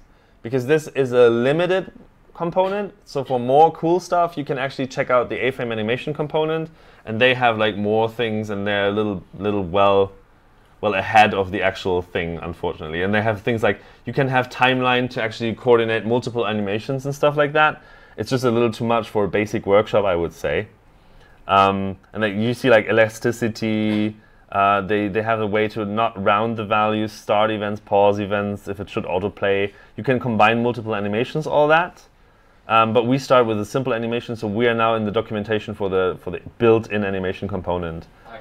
But if you would have more complicated animations, I highly recommend not using the A-Frame component, but using the external one, as it is more powerful. But for the simple ones, this one is perfectly fine. So if we now say direction alternate, we're getting this alternating pattern. Now this is not quite what a star does, what a sun does. But what we can do is, we can say, okay, maybe what we want to do is we want to change the rotation. And we're going to start from 0, 0, 0, which conveniently it is already, so we don't even need to mention that. And we want to rotate around, let's say, the yeah, let's say only the y-axis to begin with. Like, let's start with this, and we want to go 360 degrees. And I don't want the direction to alternate in this case, because that's going to look weird. And here we are. Well, this is not quite how a rotation works, right? This is going to be a really, really weird day here. Why does that happen? Well, this is because of easing. By default, it eases in and out. So basically, it becomes faster and slower to the ends and the beginnings. So we would have to fix that. And we can do so by saying easing linear. So that's not actually doing like modification of the speed.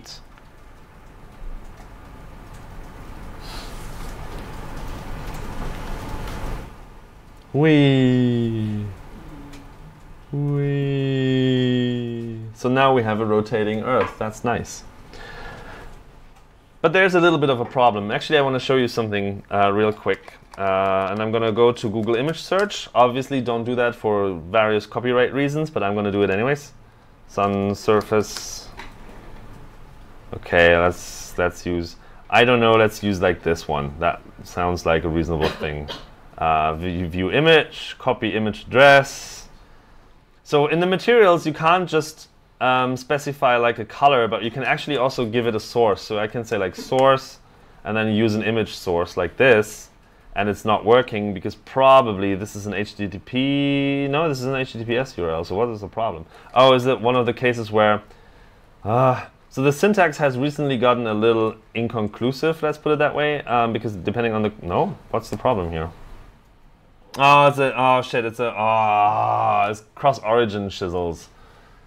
Come on. Okay, fine. What we're gonna do is like I'm gonna save this image. Why do I have to do this? And I'm gonna upload it here to the assets. Boom. And as that is not such a large file, it should actually upload relatively quickly. And here we have it. It's probably gonna look weird because I don't think it's a proper equirectangular image, but it's gonna be fine. Cross origin, like seriously? Come on, don't be like that, people. Don't cross origin your things. Here we go. But now this is not what we want, right? It's weird that why would the sun rotate the same speed as the Earth? This is not really what we want to do. And this is where the fact that, oh my god, what the frick is the projector doing? Do you see like the little halo behind the, what the frick? This is not A-frame, this is the projector. Nice. Whee. Okay, whatever. This is fascinating. So if you remember from the very beginning, an entity is invisible, right? Unless we attach a component to it that makes it visible, it is invisible. So what we can do is, we can change our code a tiny little bit. What we can do is we can say, hey, I would like this entity to maybe not rotate. Instead, we have like an invisible child that we put both the animation and the, both the animation and the Earth goes in there. So I remove them here and I put them into this entity. I move them in a little bit so that's easier to spot. And I should probably like do it like this so it's a little easier to spot where the indentation comes in. So now we have the sun, and as child of the sun, we have an invisible entity. And the invisible entity has an animation, and the Earth is relative to this particular invisible entity. And now we have this effect. And it's not a performance problem because an entity that has nothing to render does not render anything. So it's not having any overhead really. It's a tiny little JavaScript instance in the rendering list, but it's not actually rendered. So you don't have to worry about like performance problems with invisible entities. Regarding performance, I also wanted to highlight something else that is a pitfall that a lot of people get really, really confused with. So what happens if I put the Earth exactly around where the camera is at the beginning? Sorry, the sun. So now this is confusing, right? Why am I not seeing the sun? I'm in the middle of the sun, but I'm not seeing anything. And the reason for that is a performance optimization that is usually done, which is it assumes that if you have an object, 90% of the times, so if I have this object here, it doesn't make sense to render anything inside that is not visible from the outside. So basically it tries to be clever and goes like, this part here, I actually don't have to render it because it's hidden. You can't see it, so why would I render it? So the problem with that is that it's not necessarily like smart about if you're inside of the thing. So this is not rendering because the material is by default not rendering the insides. We can fix that. And if you look into the, no, that's the camera. I don't want the camera. I want the sun. If you look at the material component, you see something where it says side and it has front. So this is like the outside of something. We can as well render the inside. And then here we are in the middle of the sun, which is probably not a good spot to be in. But yeah, so now it's rendering the inside. But the fun thing is if I now go outside of the sun, it looks a bit weird, right? Because it's now only rendering the insides and not the outsides. So this is probably not what we want. What we want instead might be that we want to render both sides. So this has a performance impact because you're always rendering both sides. But it's sometimes the only thing that actually helps. So you might have things like, let's say a building with a window. And you want to see through the window into the building, and then the insides would not render if they would not be set up correctly. Our models do that because we assume that only the insides of the walls are not something you want to render. So basically walls that are indoors are actually facing in the right direction, so it actually renders correctly automatically. But yeah, that's a thing that you have to figure out.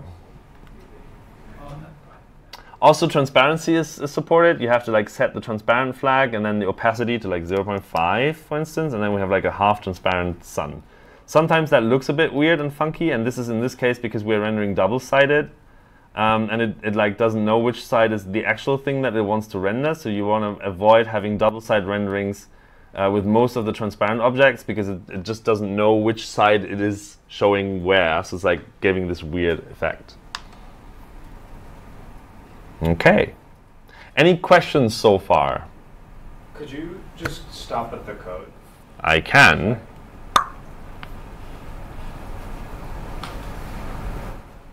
Anything not working? Anyone wondering about a thing? I'm trying to get to the animation. Mm-hmm. Like I kind of just have like a stationary thing. How would you suggest debugging like an animation on? Oh, that's a tricky one. Look at the code and see like so you have the animation at this like yeah. So did it work in the beginning or did it like never ever work? I just haven't gotten an animation. Ah, right. Okay, fair enough. So what you want to do is like the animation always animates the object that it is like its parent. Okay. So in this case we have like the A entity is an invisible thing, but it has two children. It has the animation and the Earth. And the Earth has an offset, so like the Earth, because it's just a blue blob, if you would rotate it, you wouldn't see it. So you would have to move it off the origin, as I explained earlier with like the 3D models. I move this thing, so basically let's have a look at this. I move this thing to the right 3 meters, so that's off the origin of the actual entity, right? So we have this invisible entity here. I move the Earth to the side, and now I have the animation as a child as well, and the animation is turning the invisible entity, and because this thing is off the origin, it just like so this is what should happen. The next step would be to check the attributes, because I think sometimes they are not very obvious, like attribute rotation, okay, I get you that, but dir, it's like not the most obvious thing, and repeat indefinitely, for me as a non-native English speaker, is also pretty hard to spell right, to be honest. And if all of that is right, then I would wonder why it's not working. Should I have a look? Can you just describe the structure again? Should it be an A scene, like let's say just the basic would be an A scene, an empty entity, and then inside of it are two entities in an animation? Yeah, for instance. Okay, so I'm going to try that, just adding another like entity on the outside. Like probably like the simplest thing you could build is something like this. So let's start with like an A entity that is basically empty. And inside you have another A entity that is positioned slightly off, let's say like 3 meters to the right, and you have to give it something that makes it visible, so like primitive sphere, material color red. So let's do that. Let's put it here, and let's put this here. And then on the same level of indentation, so in the external, like in the surrounding entity, not in the entity that is the little sphere that we just created, you do like A animation and attribute rotation 2, 0, 360, 0, dir 3000 maybe. This is like the smallest thing you can probably do, and then you should have Oh, it's not moving. That's great. It's because Maybe everything has a bit of texture. it actually might have moved. It's just like it has moved 3 seconds long, and that might actually have been passed already. So let's actually give it like the repeat. You won't see that move. It's a sphere of a solid color, though, will you? Sorry? You won't be able to see it rotate because it's a solid sphere. But it wrote no. Yeah, this is where it's where I find it confusing when I learned this this stuff is it is a solid sphere, that is correct, but it's not rotating around itself because, and let me repeat that again. Look at the structure real clear. So basically, yes, the animation is going to its parent, right? So actually, I can like collapse. Oh shit, the collapsing is not really helping much, is it? Yeah, so basically this would rotate this invisible entity, and the sphere is slightly off the origin. So that should actually rotate around me, and it does. Whee! I love the blur on the projector. It's like the best thing ever. Can you describe from here, if you want now, like, so now I have like the smaller sphere spinning just around the camera. How do you make that center point now move out to where the other sphere is? What I then do is, where's the other sphere actually? It's right, okay, it's right where we are. So let's say like it's -5. Yeah. I move this top level entity where the other thing is. Or, so that's one way of doing it. So that basically I would have to like figure out it's like 0, 1.6, -5, and I might want to actually move this somewhere else. Let's say like I move this to 5 maybe, because I don't want to have them like rotate on the same. It has the easing. Okay, I give you that. It's like still doing like the weird easing thing. But basically now this does the thing. But this has the downside of if I now move the sun down here, right? So I say like -5, then the sun and the earth has moved, but this one thing hasn't moved, right? So if I want to make that follow, what I would do is I would take the entire thing. Let's call this like I like to call them anchors because they're kind of like invisible anchors, right? So I call this the anchor, and then I use the entire blob here, and I would move that into the same entity as the sun, or actually make it a child of the sun. That works as well. So I would make the entire anchor a child of the sun, and then the anchor would not have to actually be positioned off the sun because I want it to be like the same point as where the sun is, so I can do that. And now I have like the, whoops, okay. Now I have the effect that this is moving with the sun. So if I move the sun back to 0 on the x-axis, the red thing still rotates around the sun. Okay. So you have to be like, it actually, I really, really, really love the inspector for this because you get like this tree structure nicer here, right? So now we see like the sun has 2 children. One is the anchor for the blue little planet, and one is the anchor for the red little planet. And then you have like the entity of the red planet is a child of this entity of the anchor, and then you have the same setup here for the Earth. Right, so you get this like hierarchical relationship. Okay. I was going to say, as far as the positioning, so I guess the understanding I have is that you give each entity a position. Yeah. And then any entities inside of it, the position you give adds like to it. Offset from the Yes, correct. That is correct. Okay. Like if you have these hierarchies, then the positions are always like relative to its parent, and that actually is true for all of them, right? I mean, the sky has a position that is relative to the scene. It's always relative to the parent, and if you share the parent, then you share the offsets.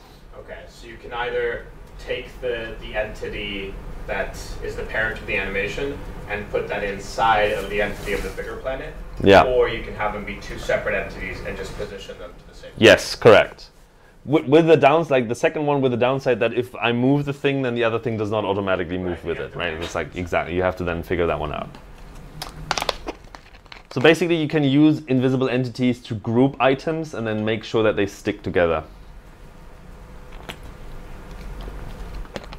Which is actually what happens under the hood when you load 3D models, because a lot of 3D models are actually made from individual smaller bits and pieces that you can address individually. And you don't see that because it's normally not exposed to you, but basically it's exactly the same thing. Like you have one container entity that is invisible, and then all the small, let's say you have a robot, right? And you have like the 2 arms of the robot and the 2 legs of the robot and the head of the robot. But you don't want to have to like say like, I'm now moving the head and the leg and the other leg to the same new position, but you want to kind of have this all go in one place. So basically what the loader does is it creates an empty entity that holds everything, the entire robot, and it only gives you the robot. But then internally the animations bits and pieces actually address the individual arms and stuff. So yeah. And yeah, sometimes it's like super convenient to actually have access to this kind of stuff.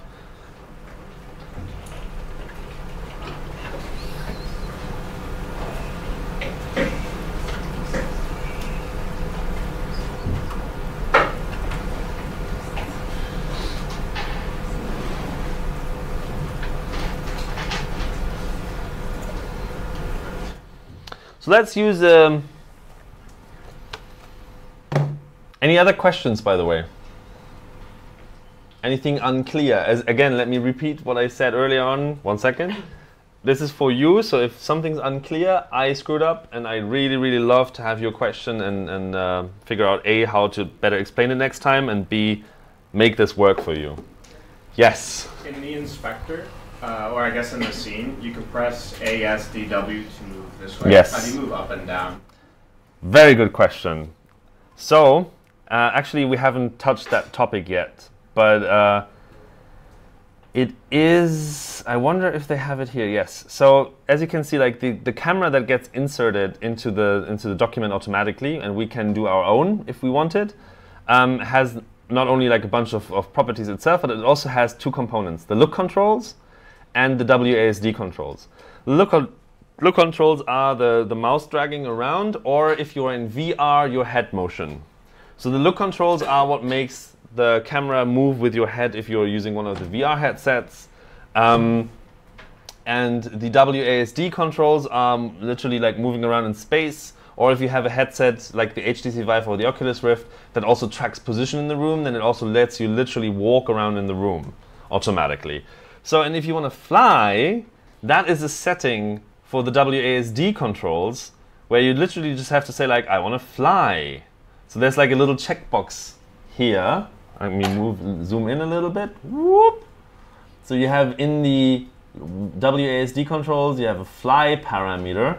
Which entity are you in at the moment? That's the camera entity. So I selected the camera here. Yep. And it does that actually. Yes. And now if I'm looking up and we use W, then you see that I'm flying up over the. So it now actually doesn't. It no longer restricts my movement to the ground plane, but it actually lets me move whatever. Be aware that this does not work in VR for the obvious reasons that if you are like having the position data from the HTC Vive, it's going to use that. It's not going to let you fly up. So you can actually fly. Yes, it is possible to do that. It's just like you would have to probably use a different way of controlling things. And you can, I think I've never done that, but it's definitely possible. For instance, with the cardboard, it shouldn't be a problem, because with the cardboard you don't have position data, so you can just like move the user where they look, for instance, and then that would work probably. Also, there's an interesting thing. If you're using the URL that Glitch gives you on your phone, you're going to see something interesting. Because the look controls that are automatically used, let me go to like fortunate dash tendency. That's an interesting one. Tendency.glitch.me. You get what's called the magic window function, which can be like super nice or can be super terrible. Because if you're then like turning around in the room, you're actually turning the camera, and that's what the look controls do automatically. So I can show you why that is not necessarily the best thing ever. Like, it's super cool, but it's not always what you want. So if I now load, it takes this as 0, and basically it shows you, actually my screen is like super dark. I should probably crank up this. Okay, right? You see the sun here, right? Everyone sees it? And I can now like move my phone. That's cool. But now imagine that I don't know, I'm walking somewhere. Now I'm sitting down in the train like this. I see nothing, and I have to actually like move my head around or reload the page. So it's not always what you want, but it's kind of like an interesting interesting thing. It's an interesting default, I would say, to start from. And if you don't want that, you would have to remove the look controls and find something else that does the right thing for your scene.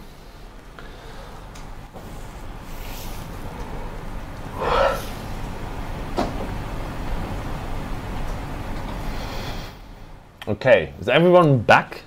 Everyone seeing the people next to them, or did we lost someone to the coffee break? I think there's like 2 people missing for the coffee break.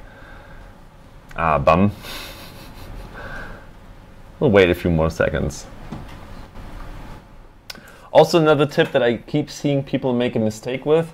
So you can place a camera. I'm going to explain that in more detail later on. But basically what you can do is you can say like, I want my own camera. And I can say like, a entity camera. And hey, look at that. We have a camera.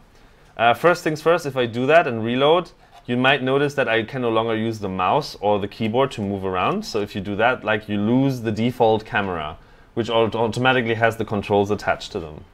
But also what some people unfortunately like to do, and this is really unfortunate, is they position the camera somewhere. So let's say like I put the camera to like, I don't know, 5 meter, 005, let's say like that. And this is nice for a regular like 3D thing, and it looks okay and great, but what do you think happens if I'm going into VR? Is it going to look like that? It's not. And the reason is that if, for instance, I'm using an HTC Vive, I actually have a position in the room, right? Because the HTC Vive tracks the room, so I know where in the room I am. So that's where the camera will automatically move to. And even worse, if I am using a cardboard or a Google cardboard, Daydream or something like that, it's going to start at, it doesn't have position data, so it starts at 000, and then that's where the camera moves. So I'll not be where I think I am. And I've seen that a lot of people like mix that up and basically like when like, oh, but my 3D object that I found on the internet and I'm using is unfortunately not positioned around the origin, so it's like in 10 meters over there and 50 meters over there. So I'm just gonna move my camera there instead of moving the object around the origin. With the downside that it looks great on the computer and they're like, yeah, this is awesome, this is great, let's send it out. And then the first person to put it onto VR goggles is like, I'm standing in nowhere, and back at the horizon, in like 50 meters away from me is something, but I don't know how to get there, right? And that's a problem. So you always want to make sure that the origin position makes sense, which means you might want to move like your objects and your scenery around to make it match the origin position. But you can't guarantee they'll start at 000. Right? You can't guarantee that, but it is more like the let's face it, like the maximum room size I think that the HTC Vive supports is like 6.5 meters, so you could theoretically just move over. So but you want to make sure that you've got like about a 6.5 meter range that you could be a starting. not necessarily, but like you can for instance try to figure out the position at start and then like move things around a little bit or something like that. And actually I think recently Firefox fixed it, and now you actually always start at 000 and it just adapts to where it should be, but I think it wasn't like that in the beginning. So it's a reasonable assumption. It's a reasonable assumption that 000 is a good point to start with. But actually there's like, VR has a lot of interesting challenges. One of them being, now cool, you have an HTC Vive, but not all your users are going to use that. Some are being on cardboards, for instance. Actually, most of them are probably on cardboards. And B, what happens if I have an HTC Vive, but I only have like 2 by 2 meters? I think the minimum is like 1.5 meters by 1.5 meters space, and now I have a 10 meter room. How does that work? And the answer to that is there's a thing called teleport controls, and you can use a controller to actually like teleport you somewhere. Like you point on the floor and then you teleport there. It's better. But then you have the UX problem that not everyone knows how that works. It's not obvious how this works. And yeah, it's like a lot of work has to be done. So what we experimented with is, I don't remember the URL, so be nice with me right now, because I'm basically doing something off script. I love to like do things that just come to my mind, but sometimes it backfires, which is like super annoying. So then an experiment that I did that works with pretty much everything is you have this cursor that looks, so basically works where you look at. So you look at this thing. Unfortunately, now the model is loading. And to move, I look on the ground. And it should trigger, but it's obviously not triggering because screw me, that's why. Here we go. Oh, great. I broke it. As I said, I go off script. This is like the fun thing. Okay, now it's not broken. Nice. That's probably an old version that has like a maximum range or something.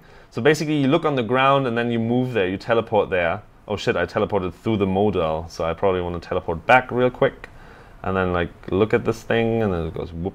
And I did user tests. And my sample size is super small, so don't quote me on it. My sample size is like 20 people.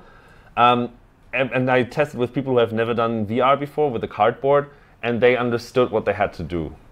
So people understand this way of navigating. It's like, so how can I move over there? Just look on the ground. Oh yeah, it makes sense. And actually, I only had to tell like 3 people that, and the other people just knew what they had to do magically. So this is... But again, it's like 20, the sample size 20 is like nothing. So basically, just don't trust me on that one. But yeah, so there's like a lot of stuff going on, and it's going to be super interesting. And with AR, for instance, you don't have that problem because you are using the real world as a reference point. So moving around is not that much of an issue. And yeah, lots of interesting user experience things going on. And the best moment I had was when I felt so bad for like making a bunch of UX mistakes in one of our projects, and then I went to a conference where they had someone demoing VR, and they had like a room escape game, and the user had 5 minutes to escape from the room, and pretty much every user that tried it took like 3 minutes to figure out how teleport works, and they were like super confused about everything. Like, so how do I? Oh, this is how I move. All right, okay. Oh, my time is over already. What? And I'm like, yes, it's not just me. So yeah, teleport controls are super nice, but not obvious to people yet. We're gonna see that. Also, by the way, how many? Let's say Oculus Rifts do you think have been sold in 2016? I don't have the numbers for 2017, unfortunately. Like worldwide, just a rough ballpark. 1 million? 10 million? Okay, less. What? I'd be guessing hundreds of thousands. Probably not. Hundreds of thousands is around the right ballpark. It's like, I think it's like 400,000 or something. HTC Vive's global sales in 2016 were, I think, like 500,000-ish. How many cardboards do you think have been sold?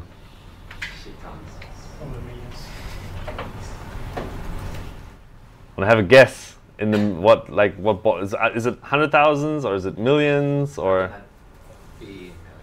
how many millions do you think? Less than 10. Less than 10. Yeah.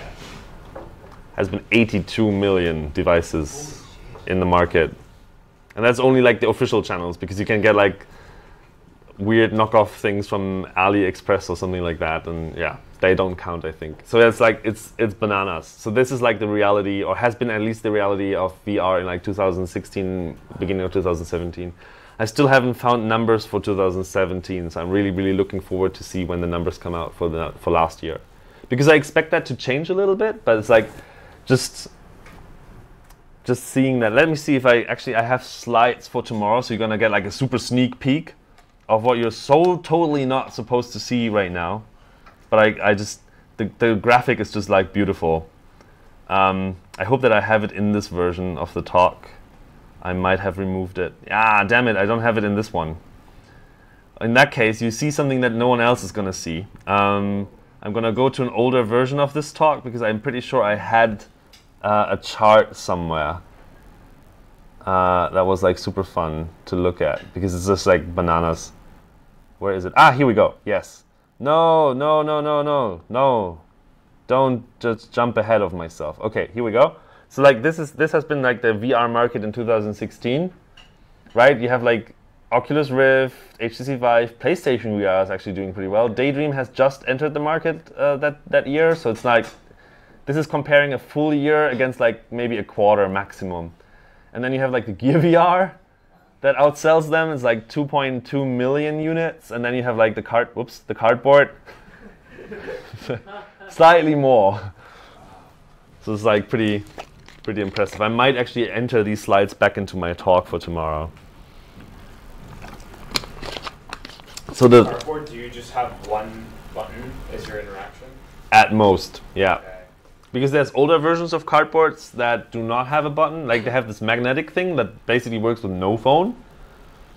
And yeah, so you have one button as an interaction. And obviously the gaze of the user, where the user's looking at. And then like there's this established pattern of having a gaze cursor.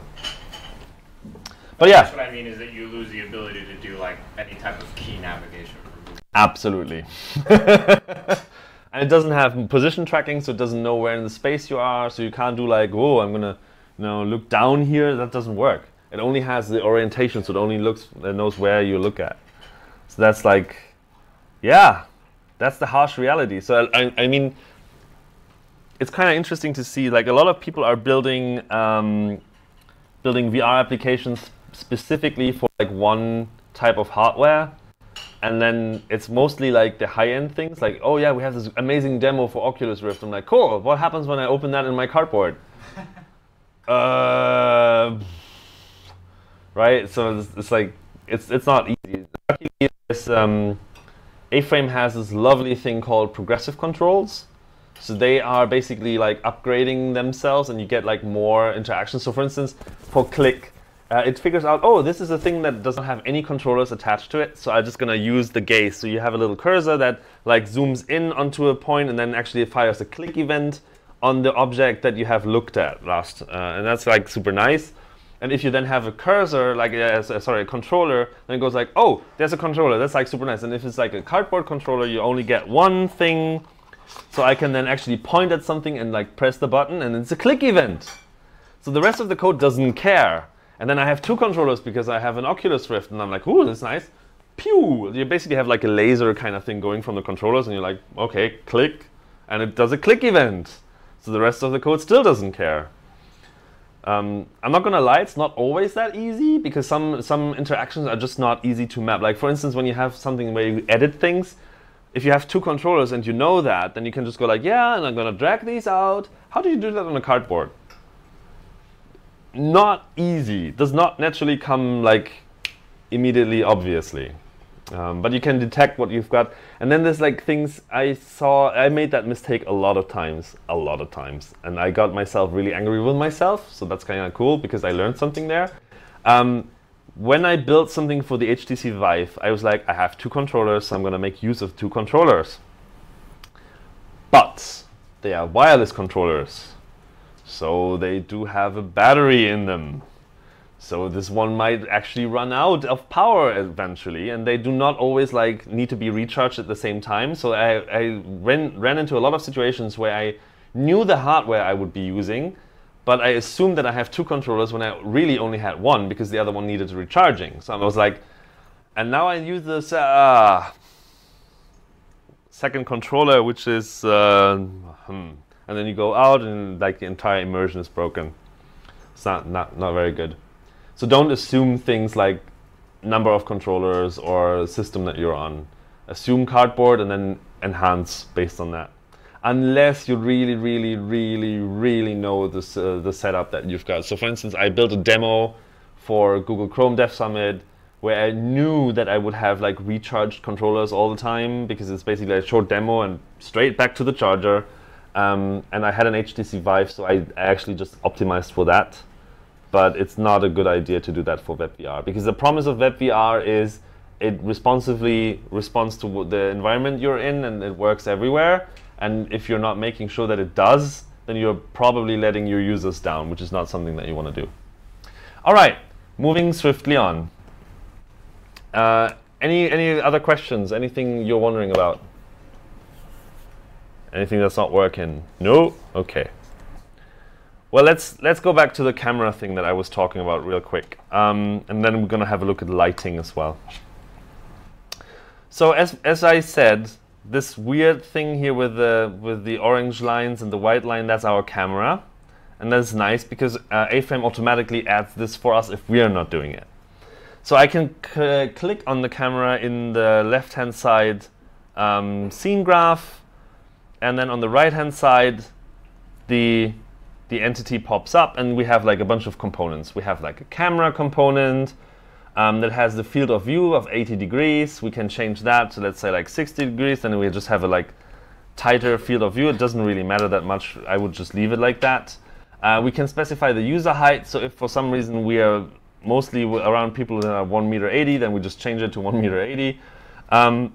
But it also has added other components. So it's not only the camera component, it's also look controls and WASD controls. And look controls and WASD controls are components that make the camera respond to input. So we can move WASD, we can use the WASD keys to move around, and we can use the look controls to use the mouse to drag around. Or in VR, this would then also be using the orientation. So if I put my phone into a VR headset, this one does not know where in the room I am, but it knows if I'm looking in that direction or in that direction. So that's what the look controls do. If you disable the look controls, the user can't turn their heads. You can do that, but prepare to have a bucket around, because people then usually vomit. It's a bucket full of fun to do that. You can also create your own camera. You don't have to rely on the camera that A-Frame gives you. So let's do like an A entity camera here. A entity camera. So you're not going to see a difference, except for the problem that you can no longer move with WASD or turn with the mouse. Or even in VR, you would just like get the straight look, and it's not going to do anything useful. It also allows you parameters like the user height that I specified earlier on. So we can give it like the user height of 1.60 m or 1.80 m or whatever. Notice here there's an important bit right there, which is I would always use this instead of, because you can basically do what you could do and you should not do, is you could do like position 0, 1.60 m, 0, right? And it kind of looks the same, right?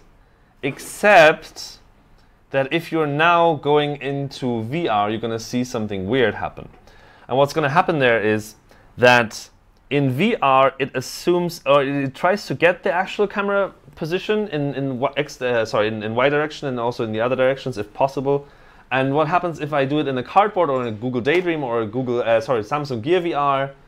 It's going to set it to 1.60 m as like a sane default, or whatever we set in user height, that's going to be used. So if I put my camera onto 1.60 m in position, it's going to add 1.60 m on top of that. So then we are 3.20 m tall, which is very unusual for humans, for most humans at least. It's going to be an interesting experience, but unless that's what you want, that's going to be weird. And also, if you have the actual height, it is kind of nice to be actually like as tall as you are in the real life. So Oculus and HTC actually give you this information, so you should use it. And user height takes that into account, position does not, right? So you don't want to do that. You want to leave it where it is. You can also obviously you can position it anywhere else. Like I can do like 0, 0, minus, actually, 10, just plus 10. So you go really, really far away. But I said that earlier on, but I'm going to repeat it for people grabbing a coffee in the meantime. If you do that, the problem is that once you start VR, you are actually at 0, 0, 0 with the camera, or even like in the room if you move around the room, if your VR gear supports that. So what's going to happen is it's going to not look like you expect it to look like. So what you should be doing is you should be keeping the camera at 0, 0, 0 and assume that that's like a reasonable thing. So we can leave this out actually. We can also do animations with the camera. So let's do that. Let's just for shits and giggles, a animation, attribute, rotation to 0, 360, 0, duration 5 seconds. And now our camera turns. Hui!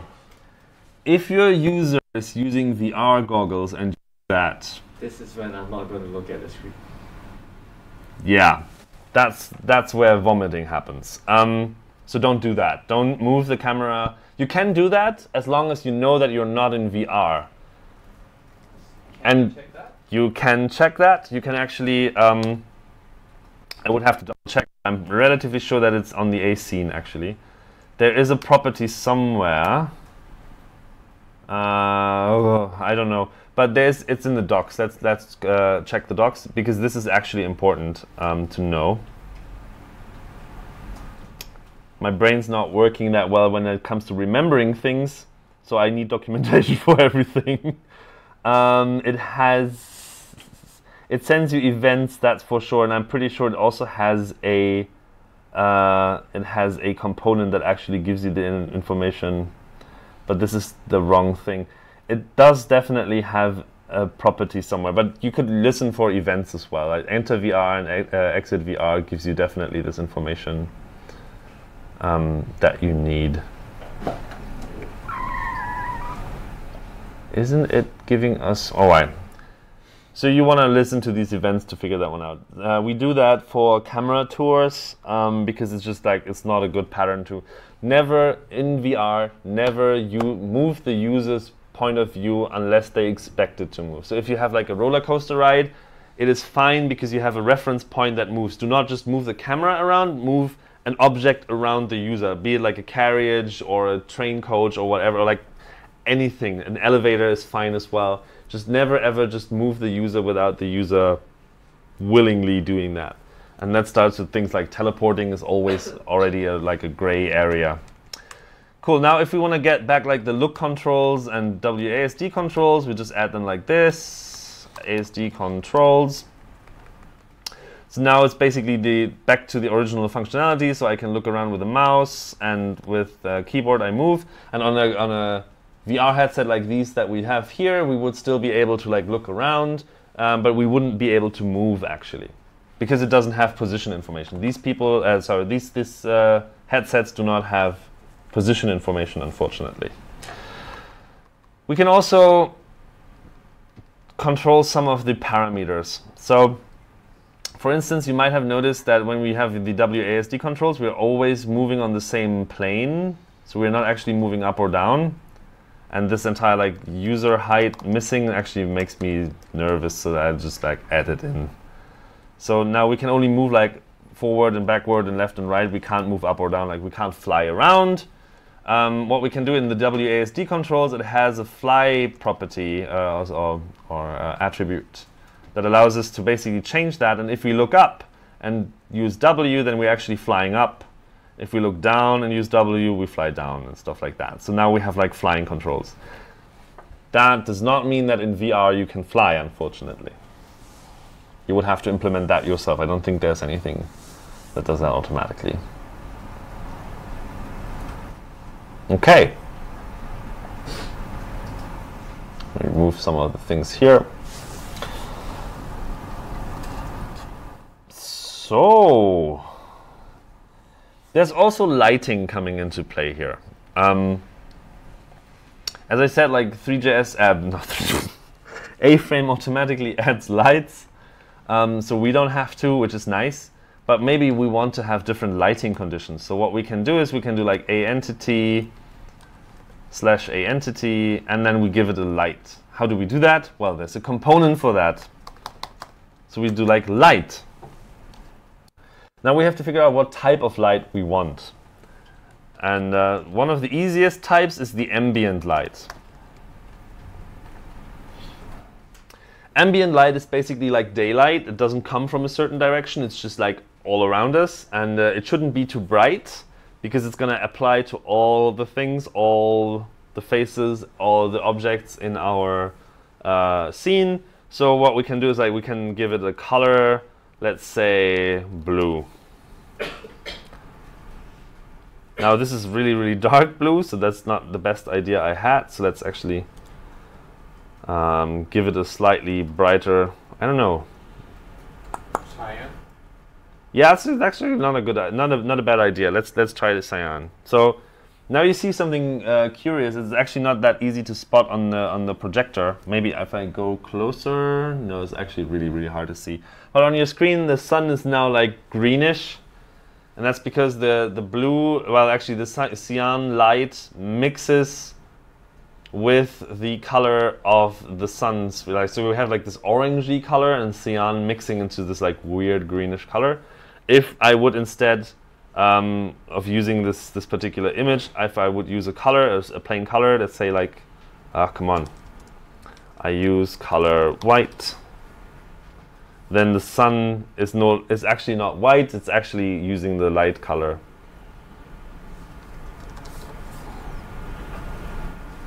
Right?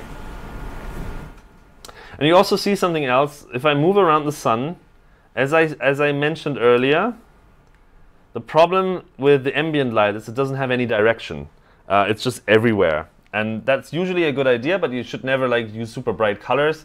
If you need an ambient light that gives you some colors, probably use like a darkish gray. And then use other lights on top of it. By the way, if you want like a night scene, you can also abuse this by actually just like putting a black light in. So this is now a night scene because it doesn't actually have anything that's like driving it. So if I don't use that, if I use like a darker blue, that's actually still like too bright. Let's use like a super dark blue. Yeah, so now we have like a light scene and you don't see anything. That's not very interesting, right? So what we probably want to do is we want to use more interesting lights. Let's start with a point light. Let's start with a point light that we position. We don't have any positioning here, so it's at where the camera. It's below the camera actually, but it's like where we are. And we give it a color. Let's say cyan, just because we had like that earlier on. I shouldn't use like the hash type point. And then we see that now we actually do have like a light bulb that is below the camera that lights straight onto our, well, sun, if you want to call it a sun. Actually, let's make the sun yellow again, just, you know. Now the cyan color shines on the yellow sphere, making it green. It's probably not exactly what we want, so we can make this white, and then it looks like what we would expect. If we wanted to make the sun glow, we put an ambient light. Ah, that's an interesting one. Not an ambient light, but you could put a point light into the sun. So what I can do is I can take this, make it a child of the sun. And it's not quite what you would expect, probably. We're going to see that in a second. So this is not what you expect, right?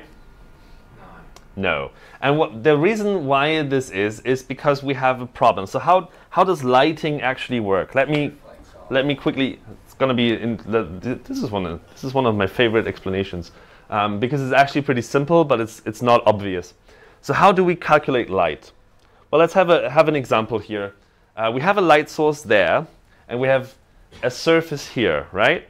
And now, obviously, I have it like black, but technically this is like fully bright as the projector makes it, based on the light coming from the projector hitting this fully frontal.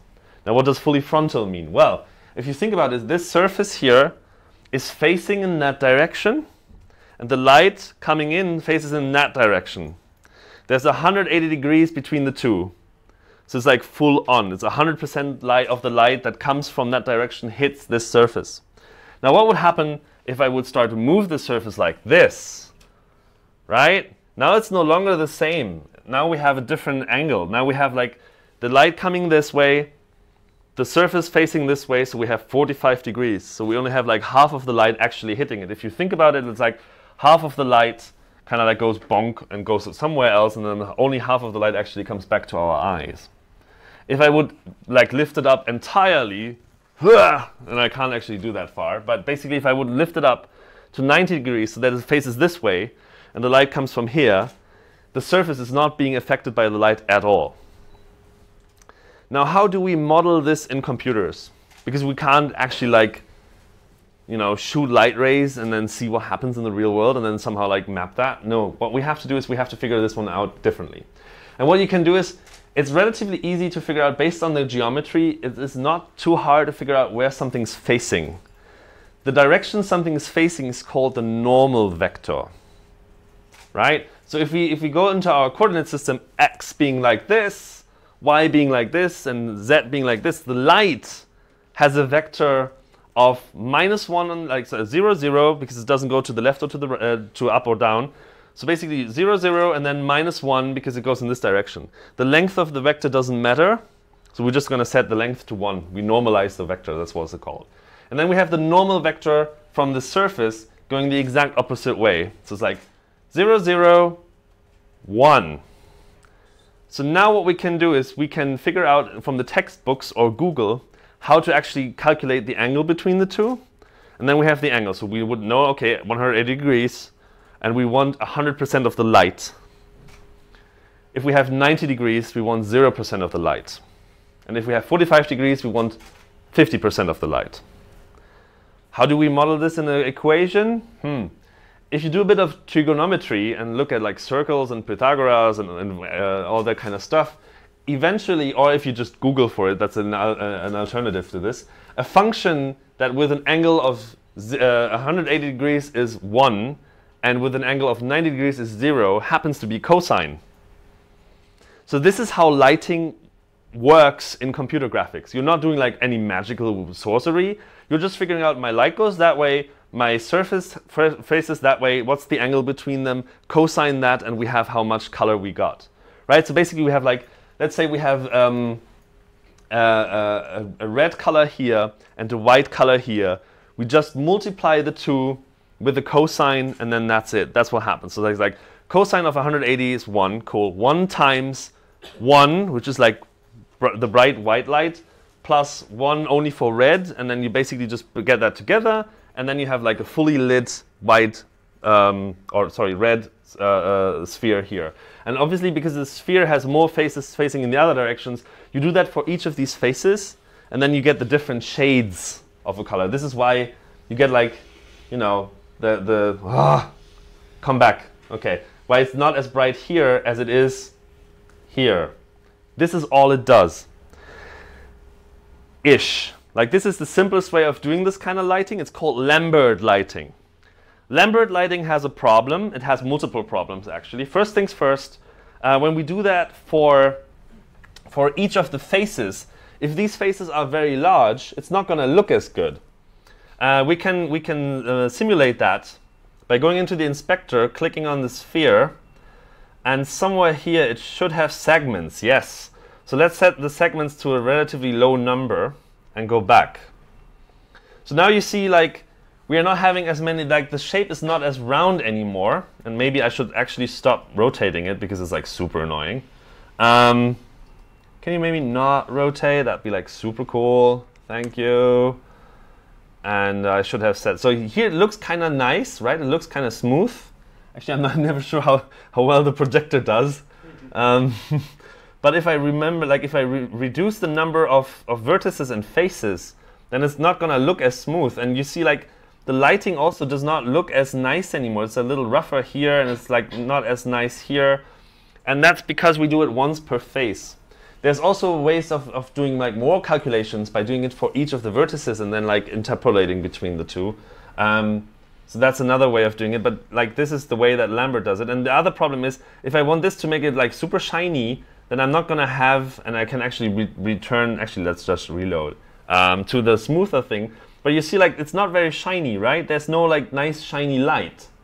And that's because this Lambert equation does not allow that. We would have to make sure that something that is coming straight on it is much, much brighter and then quickly stops being as bright around the same like angles. So there's different equations, and one of them being the Phong equation that allows more complicated lighting situations. And conveniently, you don't have to worry about it. I just wanted to let you know that these exist. If you hear like Phong shading, that's like shiny, glossy, metal-y materials, and Lambert shading is like silky, smooth materials. We can fix that lighting problem if we want to make this like more glossy, conveniently by just increasing a value here. We don't have to worry about all this kind of stuff. What we can do is we can say, hey, can we be like more metal-y? And I can like set it to a value of 1, for instance, and then it's like super shiny. It's probably like even too shiny because like the spotlight is like super bright. So now this looks more metal-y, I would say, because it has this spotlight, it has this highlight over here. It's going to look nicer on your computer screens probably than on this screen, but hey. So I can say like metalness 0. Let's say like 75. So 75% metal. And then you get like a nice highlight instead. But now the question was, how can we make the sun like shine and look nice? Yes, we can. The problem is with the light internally, it doesn't mean that it actually lights up the surface, because the surfaces are like, the surface of the sun goes like this way, the light goes like this way, 0 degrees, not going to be nice. What we want to do instead is we want to set a different type of color. So what this is actually like misnamed a bit, because in computer graphics books, you're going to find this as the diffuse color. Now what does diffuse color mean? Diffuse color is the color that is being reflected from the surface, because that's how lights or how material colors work, right? If you have a green car, it means that red and blue are absorbed and green is reflected. So that's basically, it's diffused. It spreads the light in different directions. A reflection is when it comes exactly back where it came from, and diffuse is when it like you know, goes astray a little bit. So this is the diffuse color. If we want this to shine a light or like looks shiny, then we would have to emit light, right? Because the sun looks like it looks because it emits light. Now, this is not the same as having the light there. The light that you put there, the point light that we put in the sun, is lighting up other things. It's not lighting up the sun because we're inside the sun and it doesn't work with the angle. So we have to set the emissive color as well. I can say, actually, no, I'm now doing it on the red sphere. That's not a good idea. Abort mission, abandon ship. So emissive yellow. And look at that.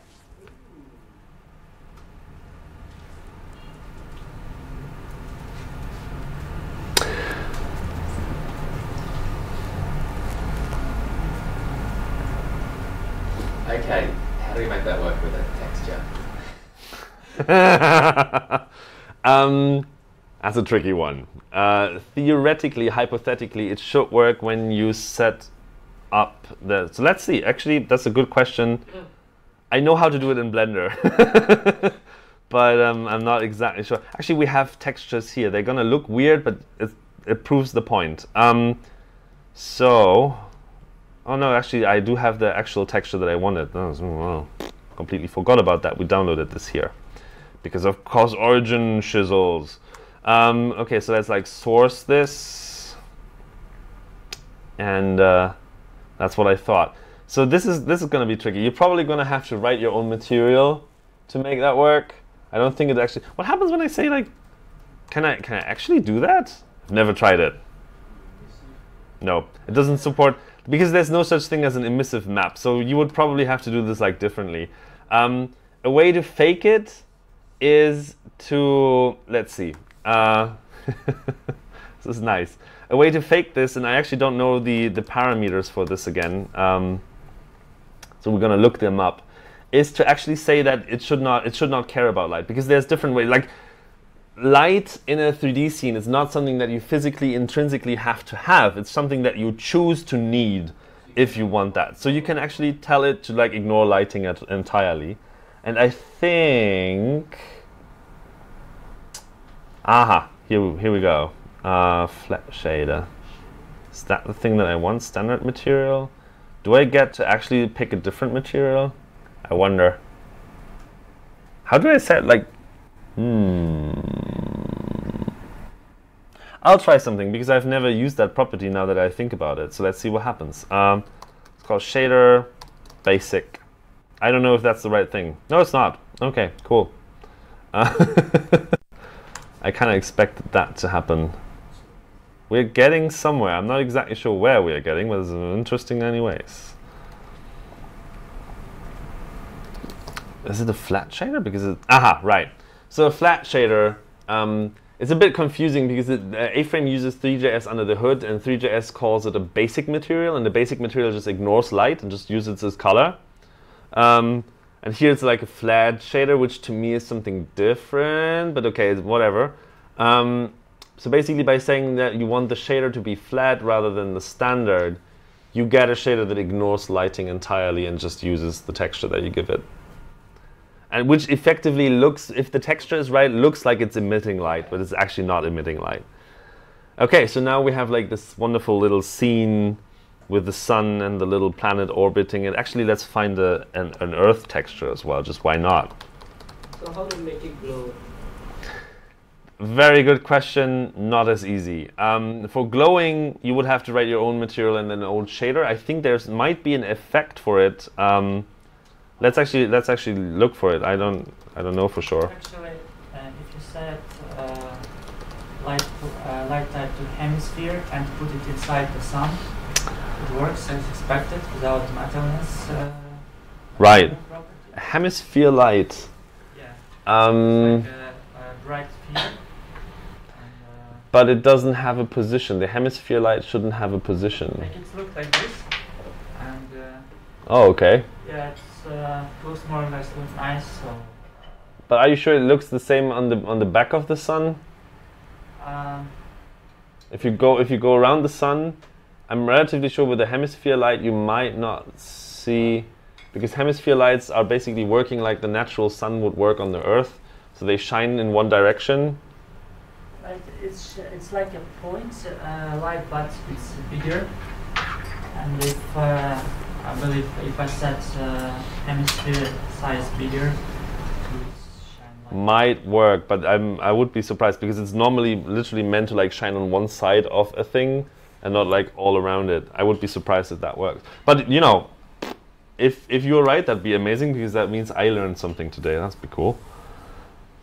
Try going behind the sun. Does the back of the sun also get lighted that way? Or below the sun? Because the hemisphere light has to, like, it literally is a half a sphere, so it has to light from one direction, but I don't see, you would have to have a second hemisphere light to actually light from the other direction as well. Anyhow, well, that's really cool. Cool. Yeah, so to make it glow, you would have to, oh, what the hell? You would have to use a component to actually make that work, and I would not necessarily use that because it will definitely have a performance impact. Are there custom shaders available? You might be able to find. You can write your own shaders, and there are probably custom shaders available for glowing somewhere. Like when you use our 3D models, you actually get a different shader than the 3JS or A-frame shaders because we do light maps differently.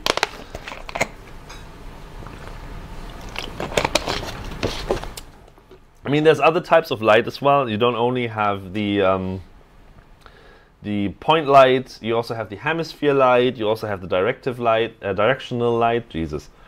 And you can then start to like experiment with things. So, for instance, we might want to do something slightly different.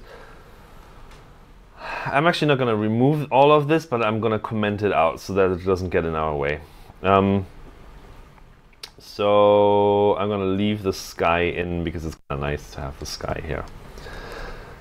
So what I can do is I can have an entity geometry primitive plane.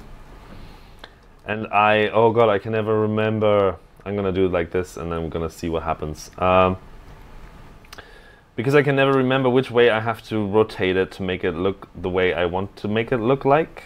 So I'm going to start with this and I'm going to figure out the rotation by just like turning it and see it's negative. Okay, fair enough. So we're going to rotate this rotation minus 90, 0, 0. So we're rotating around the x-axis. And I'm gonna give this one a width of 100 and a height of, or depth, I think it's depth of 100. So now we have like a plane that is our ground plane, and I'm actually not seeing it, and that might be because I might have done something that is wrong. Right, it's not depth, in that case it is it height? That's like so super weird. Yeah, okay, fair enough. And you see, like, I didn't give it a material yet, and immediately 3JS, I keep saying 3JS, Jesus Christ. A-frame jumps in, and for our ground, so we now have created a ground plane, and for that to like look like something, it just generates a color. and make sure that we are seeing it. But I can also give it like a material.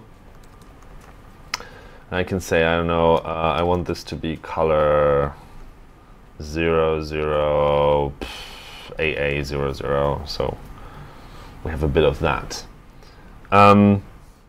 Now I can actually make that white. Oopsa. Shit. Make that white. No, not hashtag white. And I can create a light, and position it somewhere. And I'm just going to position it. Actually, I don't have to position it, I think. I wanted a different light. I wanted directional light. And again, I can never remember the parameters, so I'm just going to check them out here. Directional, what kind of direction does it automatically go to? The example below creates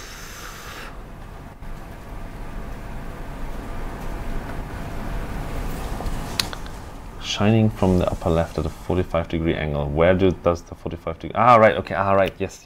Because the directional light is basically, it's not quite like the sun actually works, but it's basically like light coming from some direction and going towards the origin. So the position doesn't actually matter that much, except for we need to figure out like the difference between where the light is positioned and the origin is the direction that the light is going to shine in towards. So if I say 0, 1, 0, the light's going to come from the top and shine to the bottom, because this is our ground and this is our light. So this is the difference between the light position and the origin position. So it's going to shine in that direction from the top. And I give it a color. Oh yeah, let's do something vaporwavy. Let's go.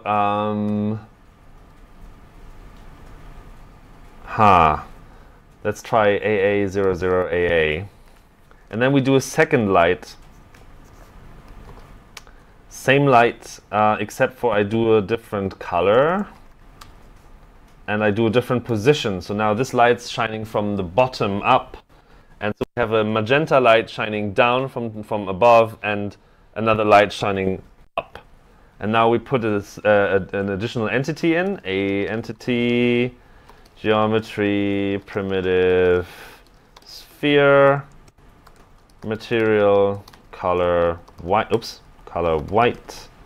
And we position that in front of our camera so that we actually see it. And actually, maybe I move it up a little bit as well so that we see something. And hey! The 80s called.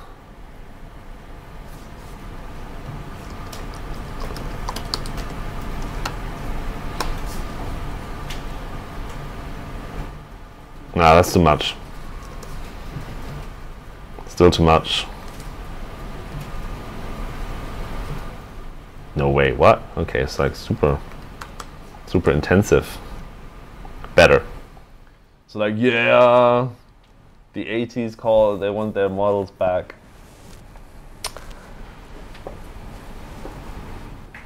And this is how you do vaporwave. And you could also now like, let me actually see. So I go to images, google.com, and I need a grid image that is nicely tileable. No, that's all bullshit. I just need a, oh god damn it, tile. This is not what I am looking for. Right, you know what, I'll do it myself because I'm a great graphical artist. This is gonna be fun. Come on. I can't be bothered to buy Adobe products, so I'm like, yeah, GIMP it is. And I was like, why would you use GIMP? And I'm like, just, you know, let me do my thing. I know what I'm doing. No, I actually don't, but you know, it's kind of cool anyway. So let's use black and then use white to create a little bit of a, oh Jesus Christ, how do I make this grid pattern tileable? So it's like 256 pixels. It's like 128, so I go like 124 to 132. It's like, no, it's actually pretty tiny, but it's gonna be fine, I guess. And then just like drag it like here. I'm gonna share the URL to this particular beautiful image in a second so that you don't have to do like this complicated image editing process. I'm just gonna copy the layer here, and then just actually, no, actually I can duplicate the layer, and then, no, I can't because it's not transparent. Ah, Jesus Christ. Make it transparent, put it in here, and then I do like layer, rotate, rotate, rotate, rotate, 90% clockwise. Here we go. So this is my grid. Hurrah! Okay, cool. So export as PNG. Yeah, let's call it grid. Why is it putting it into documents? No, don't put it into documents. This is not a document. This is terrible. But it's okay. I got this. Jesus. So we put this into assets. Where's like the upload thing? There's an here. From computer. I go to downloads. I go to grid. I upload my grid. Ta-da! And I can now go to my ground, which is this one. I should probably give it an ID so that I can just easier identify it later on. And I can give my ground a different material where I'm saying like source is this wonderful URL. Oops. What? Uploading URL? No, don't you. Jesus. Okay, great. Now I have it like 5 times. I get the URL from the asset and I put it in here. And whoa, okay, this is like gigantic now. This is not what I wanted. Okay. Let's do like, oh, I can't remember. I think it's like repeat 1010 or something like that. Is that? Yes. Right? Okay, now we have fully gone vaporwave here. We can make the overall scene a little less dark by adding another light, like a really, really gentle entity light type ambient color 66666. Yes, that looks like enough 6s. That's too bright actually already, so let's actually make that darker. Yeah, it's still pretty bright. Yeah, that's nicer. So yeah, hurrah! This is the kind of stuff that you get to create and then like walk around and then have a lot of fun. Could you show the tag for the ground again? Yes, the ground is a. Actually, let me fix that a little bit so that it's not as hard to read on the projector. Let's move it around here, and then like rotation, and then a material with a certain source, and that should be it. Yes. Okay. Cool. So yeah. Oh no. Oh shit. Is it all lost now? It is probably all lost now. Oh no. Actually, it's not, because no, it is all lost. No, I think it isn't, because it must have been saved because I was able to actually go to it on my phone. So it was like fortunate something. Yeah, I think the editor auto saves. If you're logged in, I think. I don't know. I wasn't logged in, so that's like that was the danger, stranger danger. Let's see, fortunate tendency. Okay. Fortunate tendency.glitch.me. If that's still there, then we should be good. And it's still there, so we should be good. So let's see, it's like glitch me, and then like this. I know it's actually glitch.com, isn't it? The naming convention never occurred to me. It's like, oh, look at that! Woo! I'm not signed in, but it magically figures out that it's me. Awesome. Thank you so much, Glitch, because that was like not expected to happen. So yeah, we have a plane, we give it a certain width and height, we rotate it -90 degrees around the x-axis so that it actually faces upwards, and then we give it a material with the given grid image. If you want to use the grid image, I can create a short URL if you want.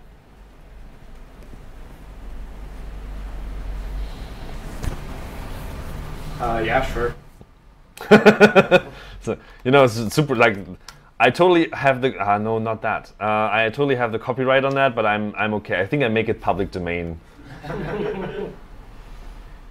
I won't make you pay for it. It's like, it's probably, to be honest, the thing is actually better than like 1% of the stock photos are just like shit. So I think this is actually better. Like, you know, there's stock photos where you're like, what the hell? Women laughing at salad is one of my favorite ones. It's like, what?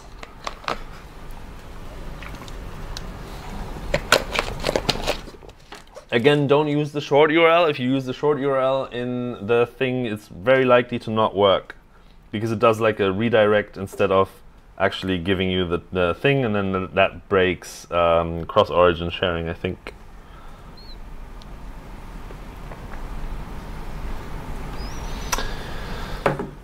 Right. Any questions so far? Did you go back to the code? I could totally do that. Thanks. Anything particular you're missing? You've got a plane, 3 lights, sphere.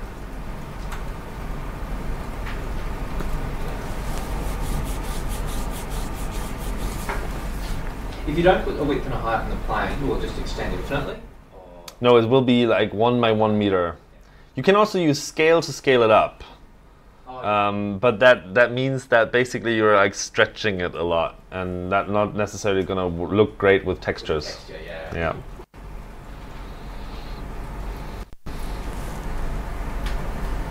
The question is if it's your habit that you write a entity instead of writing like a light.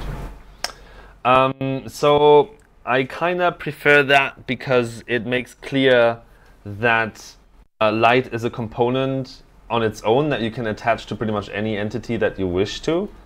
But technically, there's not much of a difference. There is the pitfall here is for certain entities there are differences. For instance, writing a camera is not a good idea because of the way that the camera component system interacts with the scene. So it's like it's a little tricky. And whoops. Is someone co-editing this right now? Because I'm not exactly sure where the color comes from. Like, is someone highlighting it? Can I see if there's someone like... Oh yeah, look at that. Hi. Very nice meeting y'all.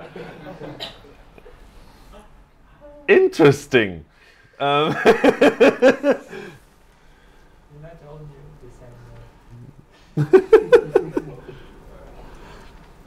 Interesting. I did not know that Glitch can do that, but it's cool to figure that one out. No, so it's also like I saw a lot of people got like super confused. For instance, when you do like a entity, and then people are like color blue, and they're like, it doesn't work anymore. Why does it not work? And I'm like, well, because it's an a entity, and color is not a component that you can use by its own. It only works when you use it with a primitive component. So I kind of prefer that style. Actually, to be honest, when I write A-frame component, A-frame code, I usually don't do that. But I find it easier to teach that way because it's like consistent, and you always do it like that. I mean, I made an exception for the sky because I couldn't be bothered to actually look up how the sky material thing works, because it's just like not really useful in most cases.